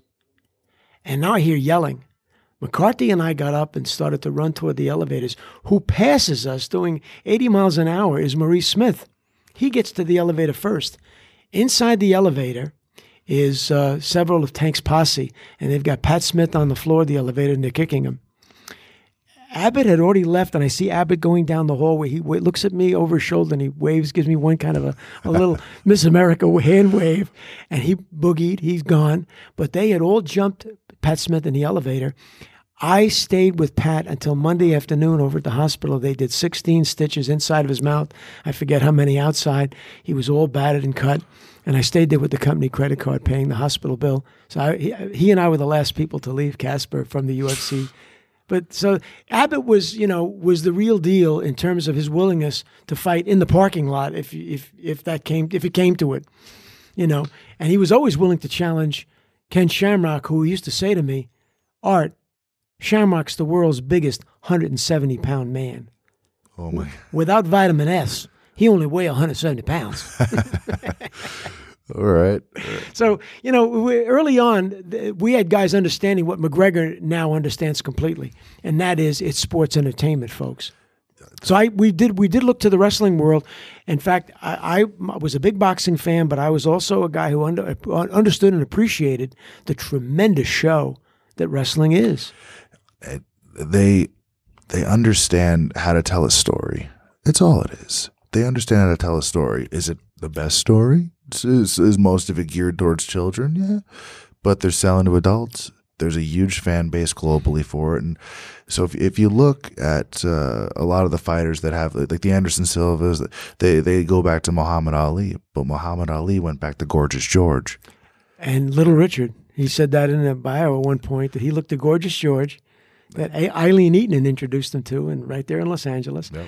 And so wrestling understands that as well as anyone. And I think that, fans who say, gee, I just want the fighting, the truth of the matter is that you get involved with a star on the basis of his personality, his charisma, his persona. And there are guys you like, there are guys you don't like. And I think if you're in the business of booking talent, what you got to look for are people who push buttons, good or bad buttons. Ronda Rousey pushes a lot of interesting buttons. She's attractive. She looks like she could be on a surfboard. She's a pretty girl. She's got great credentials in judo. You look at the numbers, and apparently in a document that I saw recently on MMA Junkie, 60% of the UFC's pay-per-view revenue for the last 2 years is due to two athletes, Ronda Rousey and Conor McGregor. So, if you understand show business, you understand you're in the business of entertaining people. A lot of other sports understand that very well. Does football understand it? You betcha they do. Baseball, absolutely. I grew up with Mickey Mantle and Hank Aaron and Duke Snider and Willie Mays. So, a lot of sports understood that. The martial arts tried to do something with it. In a sense, when I came along, there was really nothing that had done well. Kickboxing had a brief fling, and now the numbers were down. I tell the story, Clint, in the book, Is This Legal? that I knocked on the doors for HBO. Lou DiBella, big boxing guy over at HBO, right? Still is involved in boxing in many ways. And Lou said to me, "What else you got?" I said, "This is it." He said, "Art, the martial arts doesn't work on TV." And he said, "It's in the movies." He said, "You ever hear about the Karate Kid, the best of the best, Bloodsport, Kickboxer?" I said, "Yeah, I've heard of all those." He said, "You're not casting a movie." I said, "No, there's a fight." He said, "It'll never work." I went to Showtime, Jock McLean, Lou, and Jay Larkin, another great boxing guy, and they said the same thing to me. "What else you got?" So early on, everyone felt that the martial arts wasn't going to be successful. It belonged in the video games, Street Fighter, Mortal Kombat. It belonged in the movies, Karate Kid. But it didn't belong on pay-per-view. Everybody said to me, "This will fail." Now, the truth of the matter is, when I found Semaphore, it had been turned down by HBO, Showtime, ESPN turned me down. Michael Oresco turned me down over there. But when I get to the Semaphore, they were doing concerts and comedy. They didn't have a franchise. And I met Campbell McLaren, who was their vice president of acquisitions, and he said, "We're looking for a franchise." I said, "I got it." And when I explained it to him, he went, "Whoa." He said, "A karate guy could fight like a sumo guy?" I said, "Yes." He said, "Well, what?" I explained, "There are no rules." And I explained, "It's a tournament, and there'll be 3 fights in one night. 8 men enter. Only 1 man emerges as the champ at the end of the evening." He went, "Oh, my God, this is great."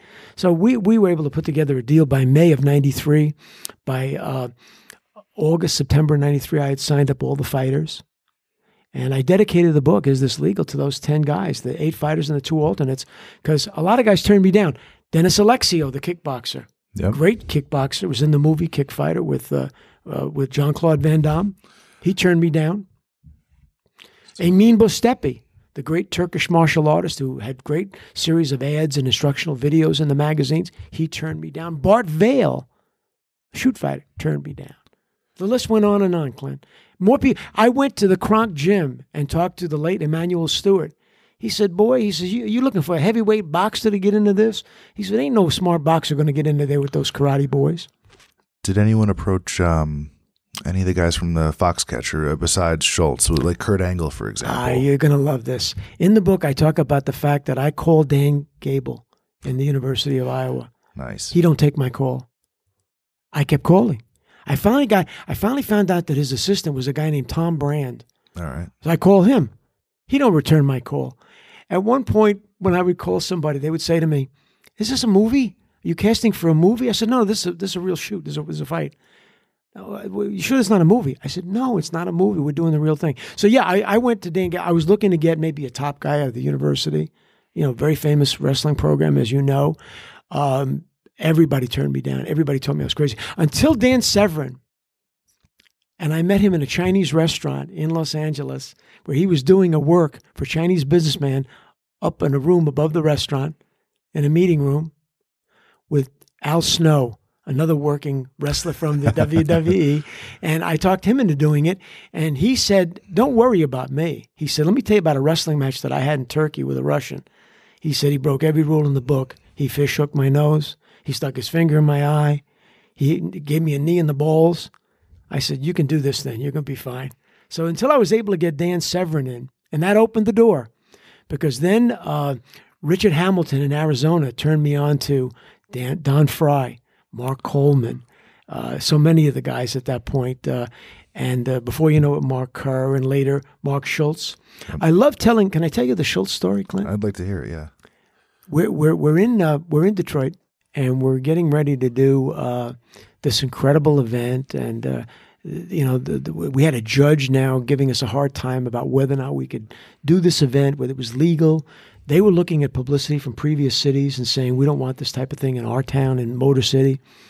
So the day of the press conference, this is on Thursday, and Dave Beneteau, who'd fought for us already, comes up and says, "Art, I broke my hand in the gym this morning."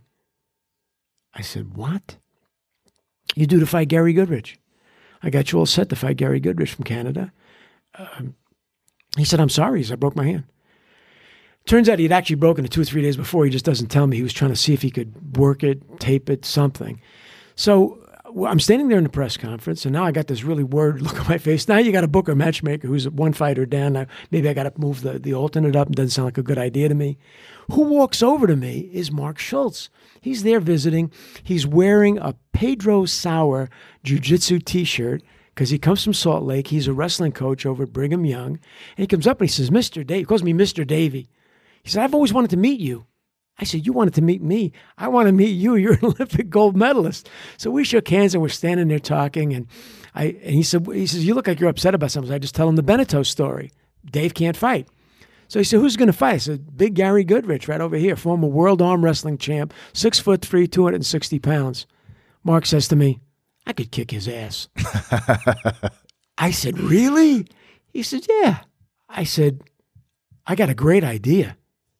Now, you got to remember that Mark weighs maybe 182 pounds, maybe 5'10". He says, yeah. He said, I got no place. I kick his ass. I said, I'll tell you what. If I can lay some heavy bread on the table, would you be willing to fight tomorrow night? He said, are you serious? I said, yeah, I'm serious. So I go over to Bob Myers. I said, look, Mark Schultz says he'll fight.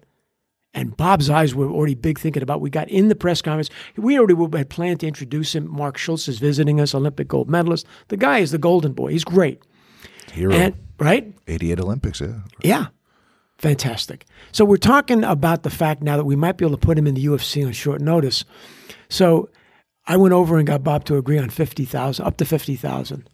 So I go over and I said to Mark, look, what it'll take. We started off, I think, at 20, and Mark, was hemming and hawing. He said, look, Art, he said, I just have the T-shirt, a pair of shorts, and a pair of flip-flops. I came with the toothbrush and a bag.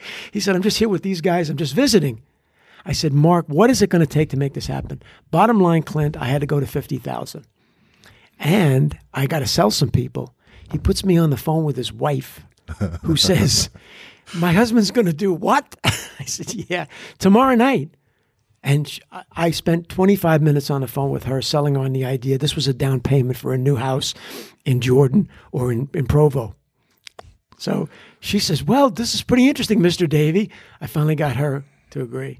Now it ain't over. Now I got to talk to the president of Brigham Young University because there's this issue about what is this going to look like for the university for him? The conduct of a faculty member. Exactly, a faculty member fighting in this bandit, barbaric event.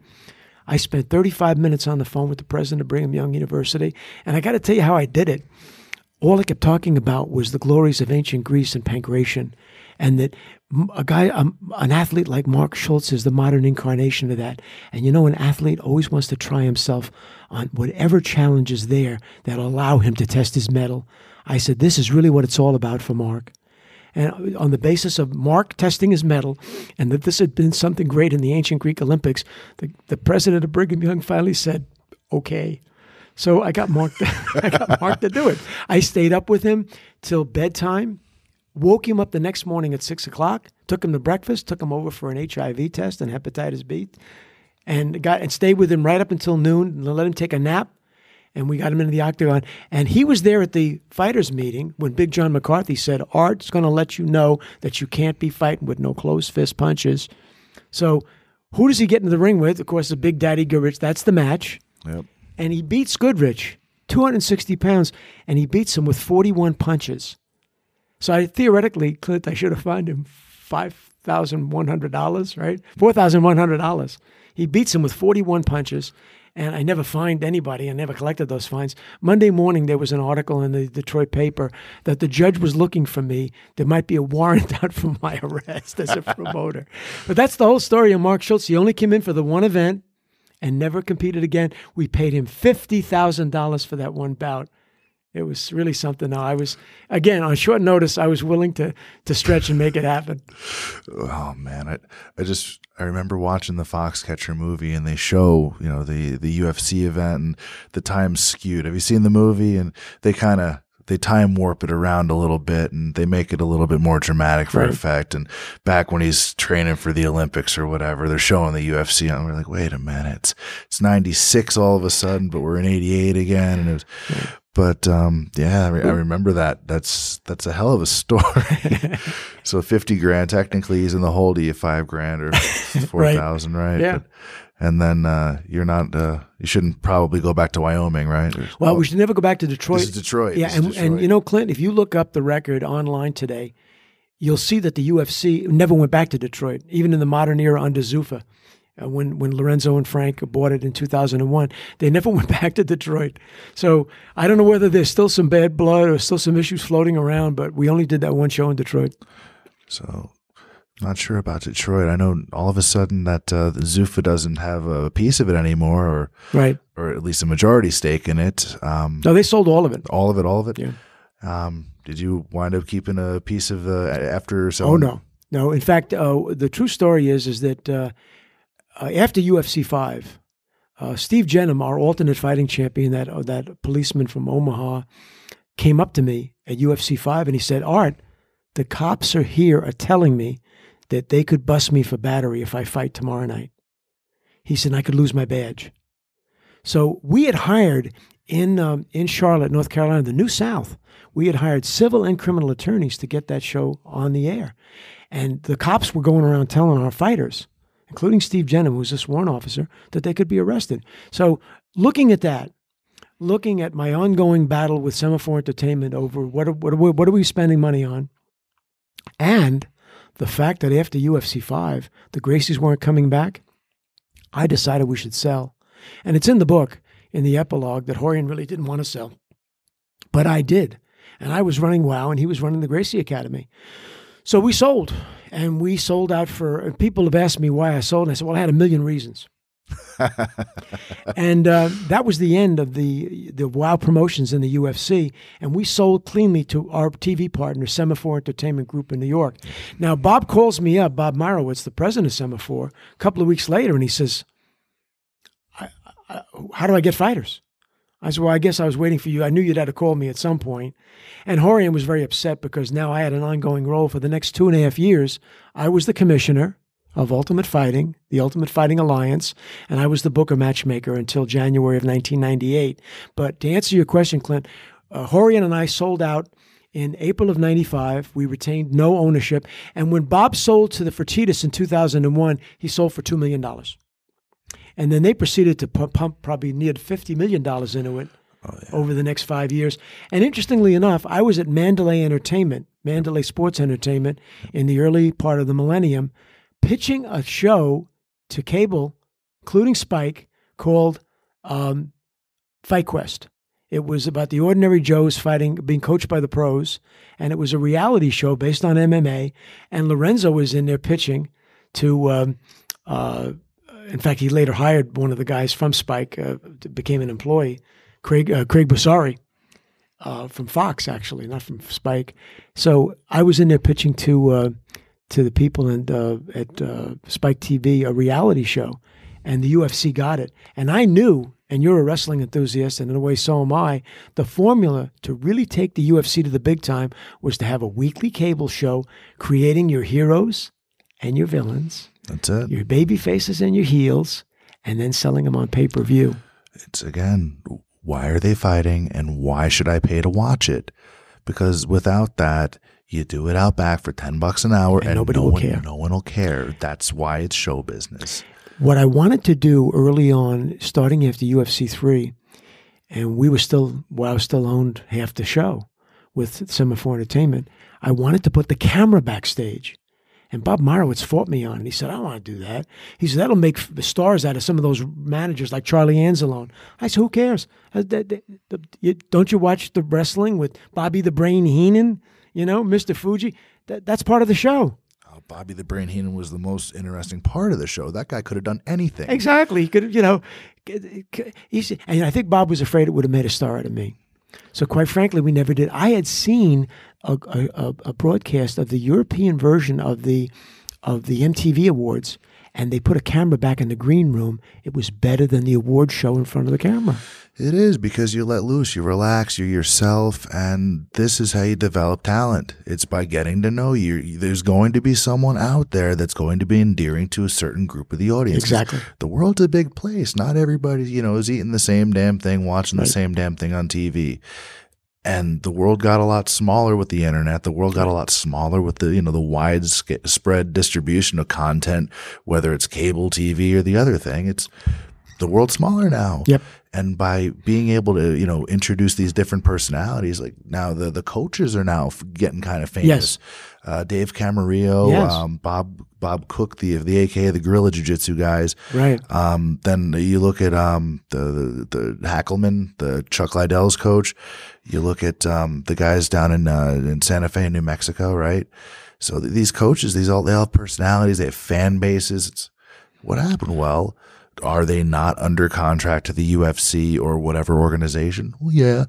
Well, wait, where would you see those coaches? Well, UFC. Well, wouldn't it be nice if you had talent contracts with them too, to where your revenue would be directly impact? So if you're backstage, you're okay, look, you want to be on camera. These are the areas that are filmed. If you want to be in them, just when the cameras are on, you got to sign a talent contract. You get this much for this. You get this much for this. Be yourself, but, if you draw ratings and you're making money it's a partnership. Yeah. You can't just sort of isolate things. If there's a demand, you sell it. Bob Marowitz, I don't think, saw that, and I think he was not prepared for that. But early on, Michael Pilot, the TV producer from Semaphore, and I felt very strongly about it. And I felt that when I was at Mandalay Sports Entertainment, that there were stars out there, and you needed to go out and find them. I personally think that anybody who wants to make put an MMA star on TV would be wise to get Eddie Bravo. Eddie would be on. Eddie on TV would be magic, because he's like watching a car accident. You couldn't take your eyes off it once he got going. He's fascinating. If you take, so his jiu-jitsu classes are in the evening. I went to one. It ran from like 8 o'clock until damn near 10:30, 11 p.m. And it wasn't just like do the move and he left. A lot of them were like this. No. First off, they don't publish the address to his headquarters. Right. You got to kind of get in through an affiliate or know somebody else. Right. Like, so I trained with Jean-Jacques Machado when I'm down there. So he's very close to the Machados. Oh yeah, he's a black belt under Jean-Jacques, and Jean-Jacques is he's the best type of human being to be around. Good guy. Oh, he's an amazing person. Just very kind, very confident, just very relaxed. But in terms of just jiu-jitsu and just being a tough guy on the mat, he could sit there and eat a sandwich and kick most of the UFC's ass on the mat and just no effort. And he has half a hand. He's missing like half the fingers. It's amazing what he's able to do. But Eddie Bravo, I think, spent like an hour talking after we're training. And the guy's like so charismatic when he's teaching, and you're just like, it's like a show. It's a performance piece. Yes. I did a podcast with him, and it's one of the most fun podcasts I've ever done, because Eddie is just, he's unbuttoned and unhinged, and he's the real deal. So there's a lot of talent out there in the world in so many fields, and certainly MMA has, given birth to a whole bunch of them.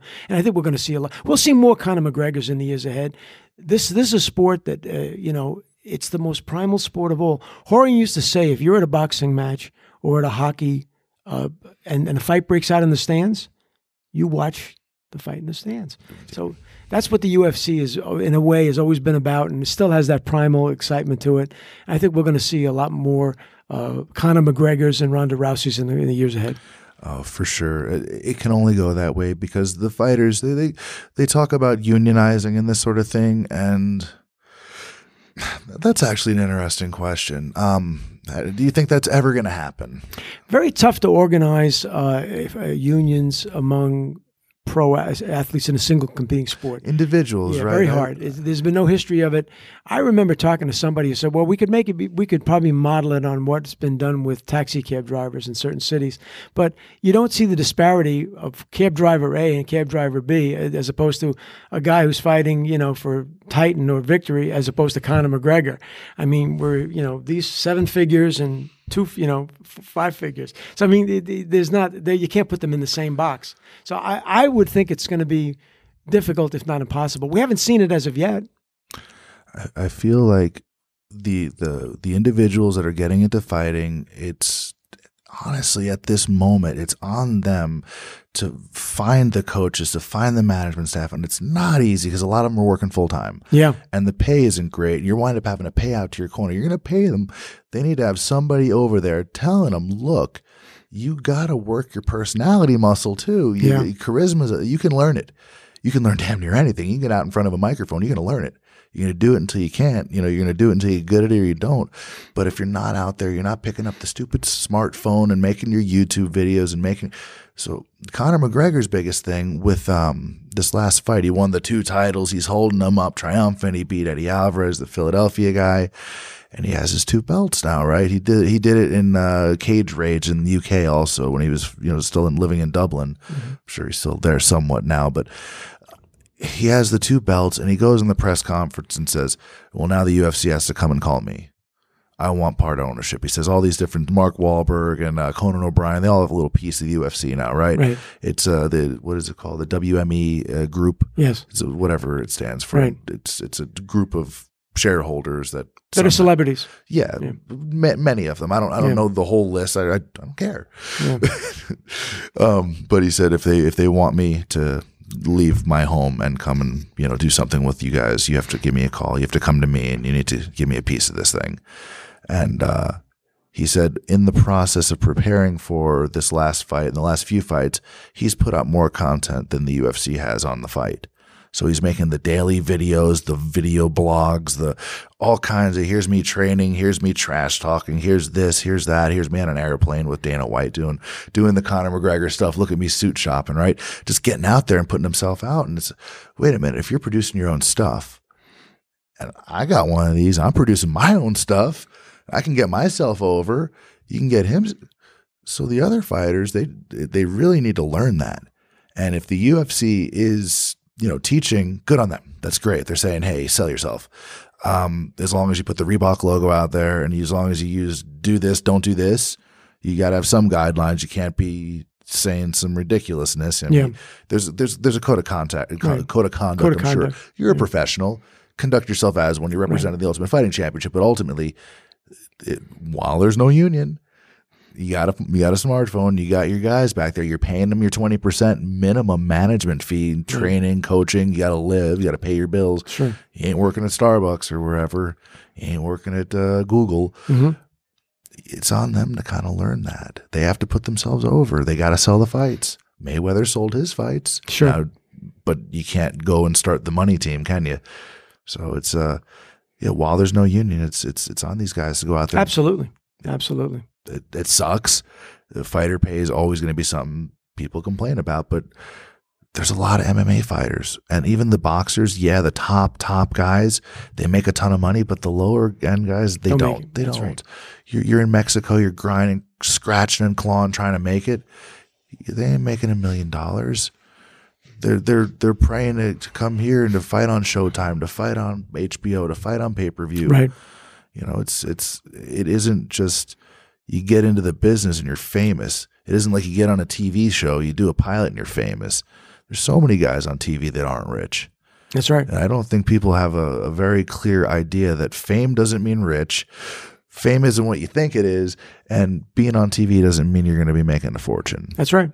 So that's right. I think having people in these fighters' camps that are able to align expectations and sort of set them up for success in terms of like, this is what you need to know. Here's how you manage your money.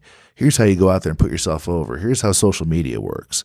And if you don't have those things down, you can fight as much as you want to. You could be a champion. You could be the best guy. I remember one time talking to Bob Meyerowitz about the different roles that are in MMA, what role you could do and what role you couldn't do.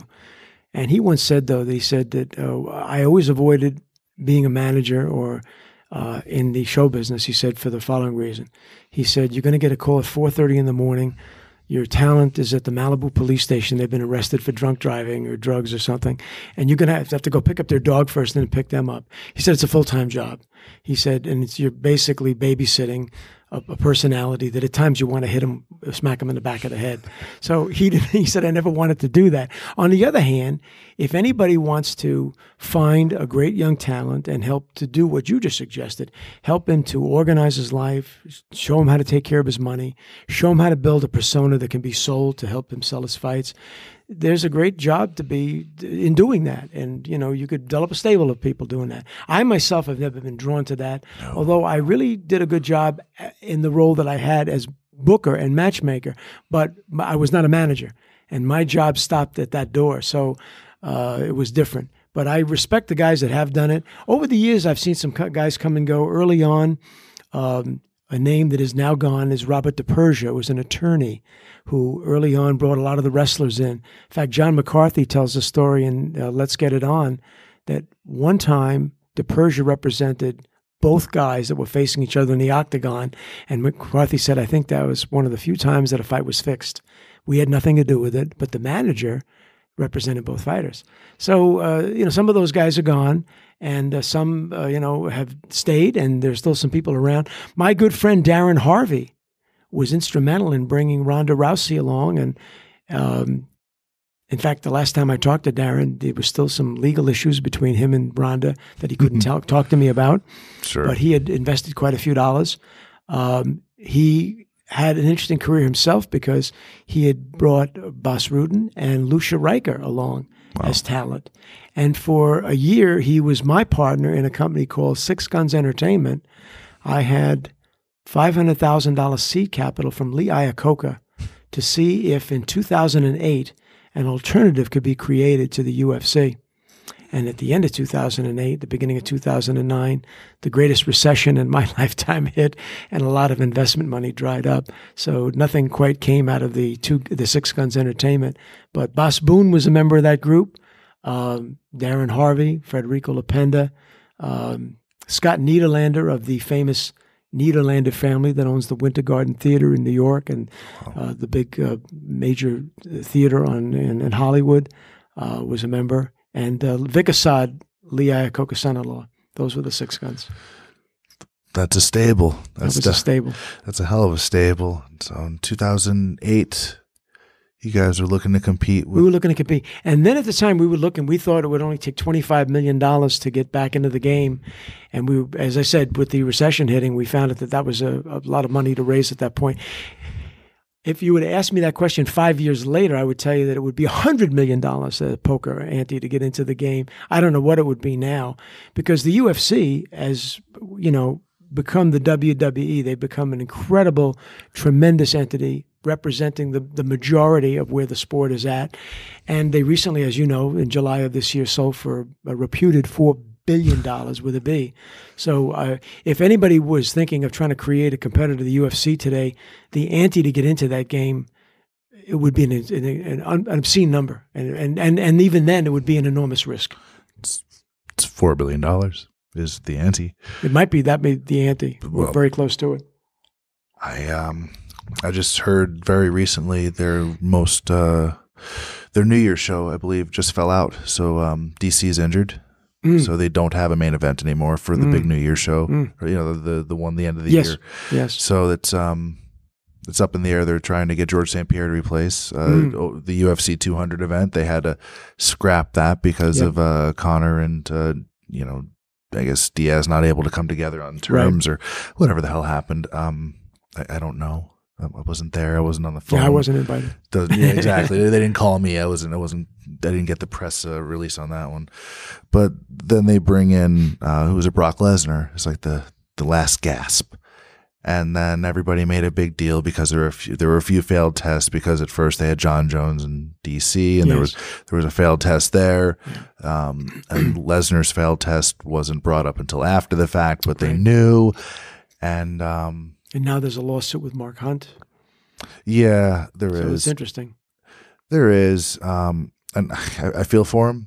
I do. He did go on record and saying, I know he's juiced to the gills. I'm going to kick his ass anyway, on every radio station that would book him beforehand. And that's like, yeah, that's just, trash talk, whatever. But if you're bringing lawyers, so's the other side. And that's going to matter substantially, I think. He admitted he knew. So yeah, you just said it's fine. They're just whatever. But I feel like even Lesnar, whether he knew or not, I think the amount of money he got and what was disclosed, I'm sure he got paid plenty of money to be able to do what he did. To be able to cross out from Vince McMahon, who's very protective of his guys working both things, and Dana White, who has always wanted to make space between the two entities. But by the way, years ago, I had reached out to I'm trying to think of the wrestling promoter back in the day, and he had Menga. And I wanted Menga, and I couldn't get him. I heard from other wrestlers that he really could fight. Oh, is he the big Samoan guy? Yeah, big Samoan guy. Oh, but I'm trying to think of the wrestling promoter whose name right is on the tip of my tongue. Bischoff? Eric Bischoff. And Bischoff and I got on the phone once, and I couldn't do anything with it. But I had reached out and was trying to make a bridge and an offering. So I was interested early on in creating that linkage between the WWE, and I brought Helme in as a wrestler. So my door was always open to that. But I remember talking to Bischoff on one or two occasions. I wanted Menga because I was told that, like Tank Abbott, that everyone was really afraid of him outside the ring. Yeah, he was a tough boy, and people, really feared him. So I wanted to bring him in. But I think that, if I was still around, I would have been one of the first guys to bring a Brock Lesnar in. I think I understand the linkage to that. Lesnar, as you know, has legitimate wrestling credentials, and yes, to say the least. So absolutely. You can't just argue he's just a pro wrestler. So maybe CM Punk is a different issue, but I think that, again, as you and I have been talking about today, this is sports entertainment. And once you recognize it's sports entertainment, then you have to look at this from an entertainment standpoint and say, what can we do to make the fans happy? Yeah, I think the booking of CM Punk, everybody is beating this to death. He probably should have started at a smaller stage with more experience and coming off of back surgery right before it, and that they even mentioned the back surgery in the the 365 videos they have leading up to it. You already get it in the back of your head like this guy's losing. For sure he's losing. Yeah. Now I feel great. I had back surgery. Now I can train 100%, even though I've only ever trained maximum 2 years. And I've been doing this other thing that's beat the crap out of my body worse than if I were doing MMA the whole time. Yeah. With concussions included. Right. So that came out the way it did, not surprised. I think it's ballsy as hell he went and did it. And for the business sense, yeah, you book that guy. Guy's got millions of fans. He wants to do it. Stick him in there. He loses, he loses. I would have done it. As long as he doesn't die in there, we're good. I would have done it. I wouldn't make it the main event. But I'd make it a sideshow that has its value. Or you make it the main event on like a Fox show. Right. Because then the whole world sees it. Exactly. And then your sponsors, you're going to make money. It's a long game. I mean, sure. It doesn't have to be pay-per-view. Because I wouldn't. You got to be careful booking those pay-per-views. You never know what's going to happen, right? And you better have your alternates like ready to go. Not everybody's going to have a Mark Schultz right there willing to take $50,000. Interestingly enough, when you look at what we did in the old days, about 78% of our revenue was pay-per-view. Today it's down to 55% is the total revenue. Sure. Because they have other revenue streams that have done very well. Gate. Like merchandise. Merchandise, Fight Pass, etc. All kinds of there's toys. Yes. There's action figures of these guys now. It's insane. Yeah. It's a whole business. It's a whole industry now. This show is an extension of what you did in '94. Me training every day for the last 12 years in jiu-jitsu is an extension of what you showing up at the Gracie Academy and walking out with Piranha and 15,000, 20,000 mailers for Horians for the Gracie Academy in Torrance. It all sort of circles back, and man, we've been on for 2 hours. What was the only thing I wanted to?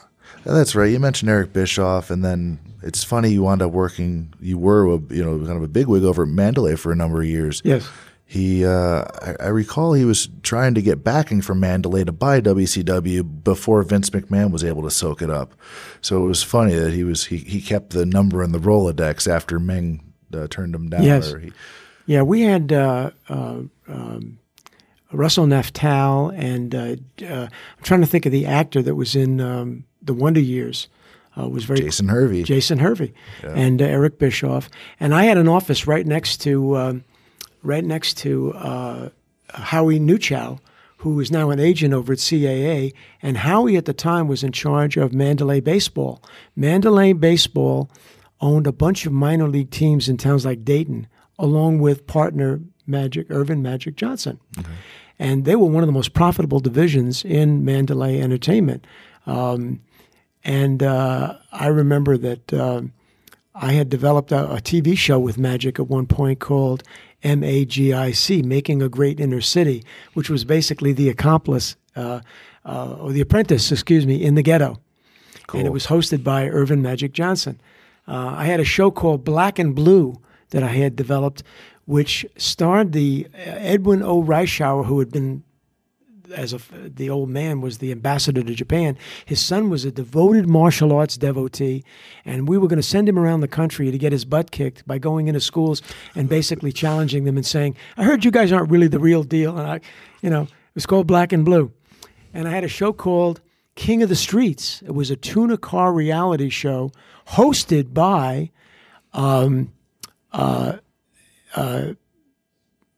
the great Brazilian race car driver who won. Oh, Massa? No, sorry. No, I can't think of it. He won the Indianapolis 3 times, and he won Dancing with the Stars the 5th season. I'll think of it in a minute. But he was going to be the host of the show. And I was trying to sell that to Fox at the time when they had spun off the Speed Channel, and it had been a separate channel, and now they simply brought it into Fox. Can't think of the name of the great race car driver who won 3 Indianapolis 500s.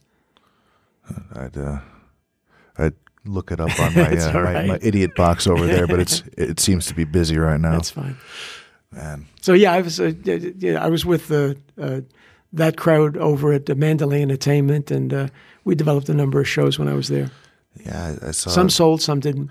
That's kind of how it goes. I'm seeing. Yes. There's a ton of ideas, a ton of pilots, and not every one of them's the UFC. That's true. But when it is, there are a million reasons why it's a really good idea, and then eventually 4 billion more. But it wasn't certain that was going to be a $4 billion thing. That almost went up in flames a number of times. Are you surprised that it made it? Yeah. That it's what it is today? No, that it finally sold for $4 billion.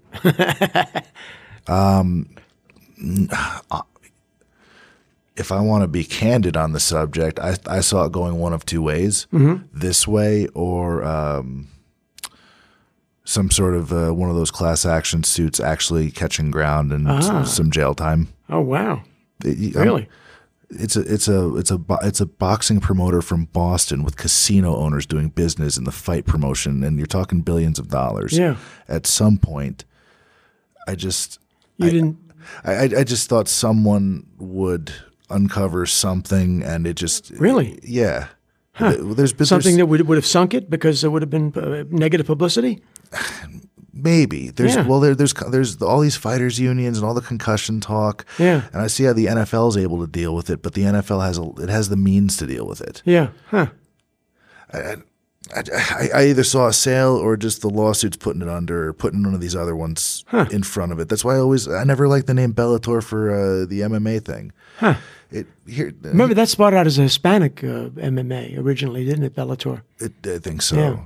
It was so here's the thing. With the name Bellator, we know what it is because we took history classes.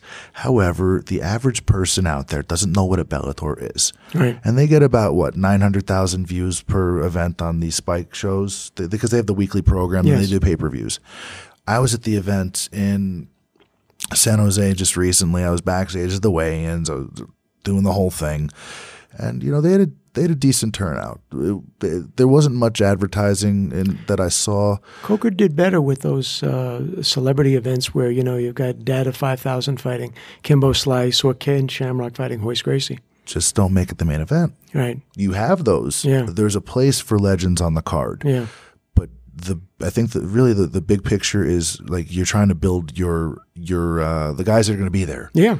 Build Mike Chandlers, build the Josh Thompsons, or whoever your stars are that are going to be there for the long haul. Yeah. The Benson Hendersons, now that he's the there. Ben Askrens. Yeah, if they can get him. He's in Asia fighting now, but I just feel like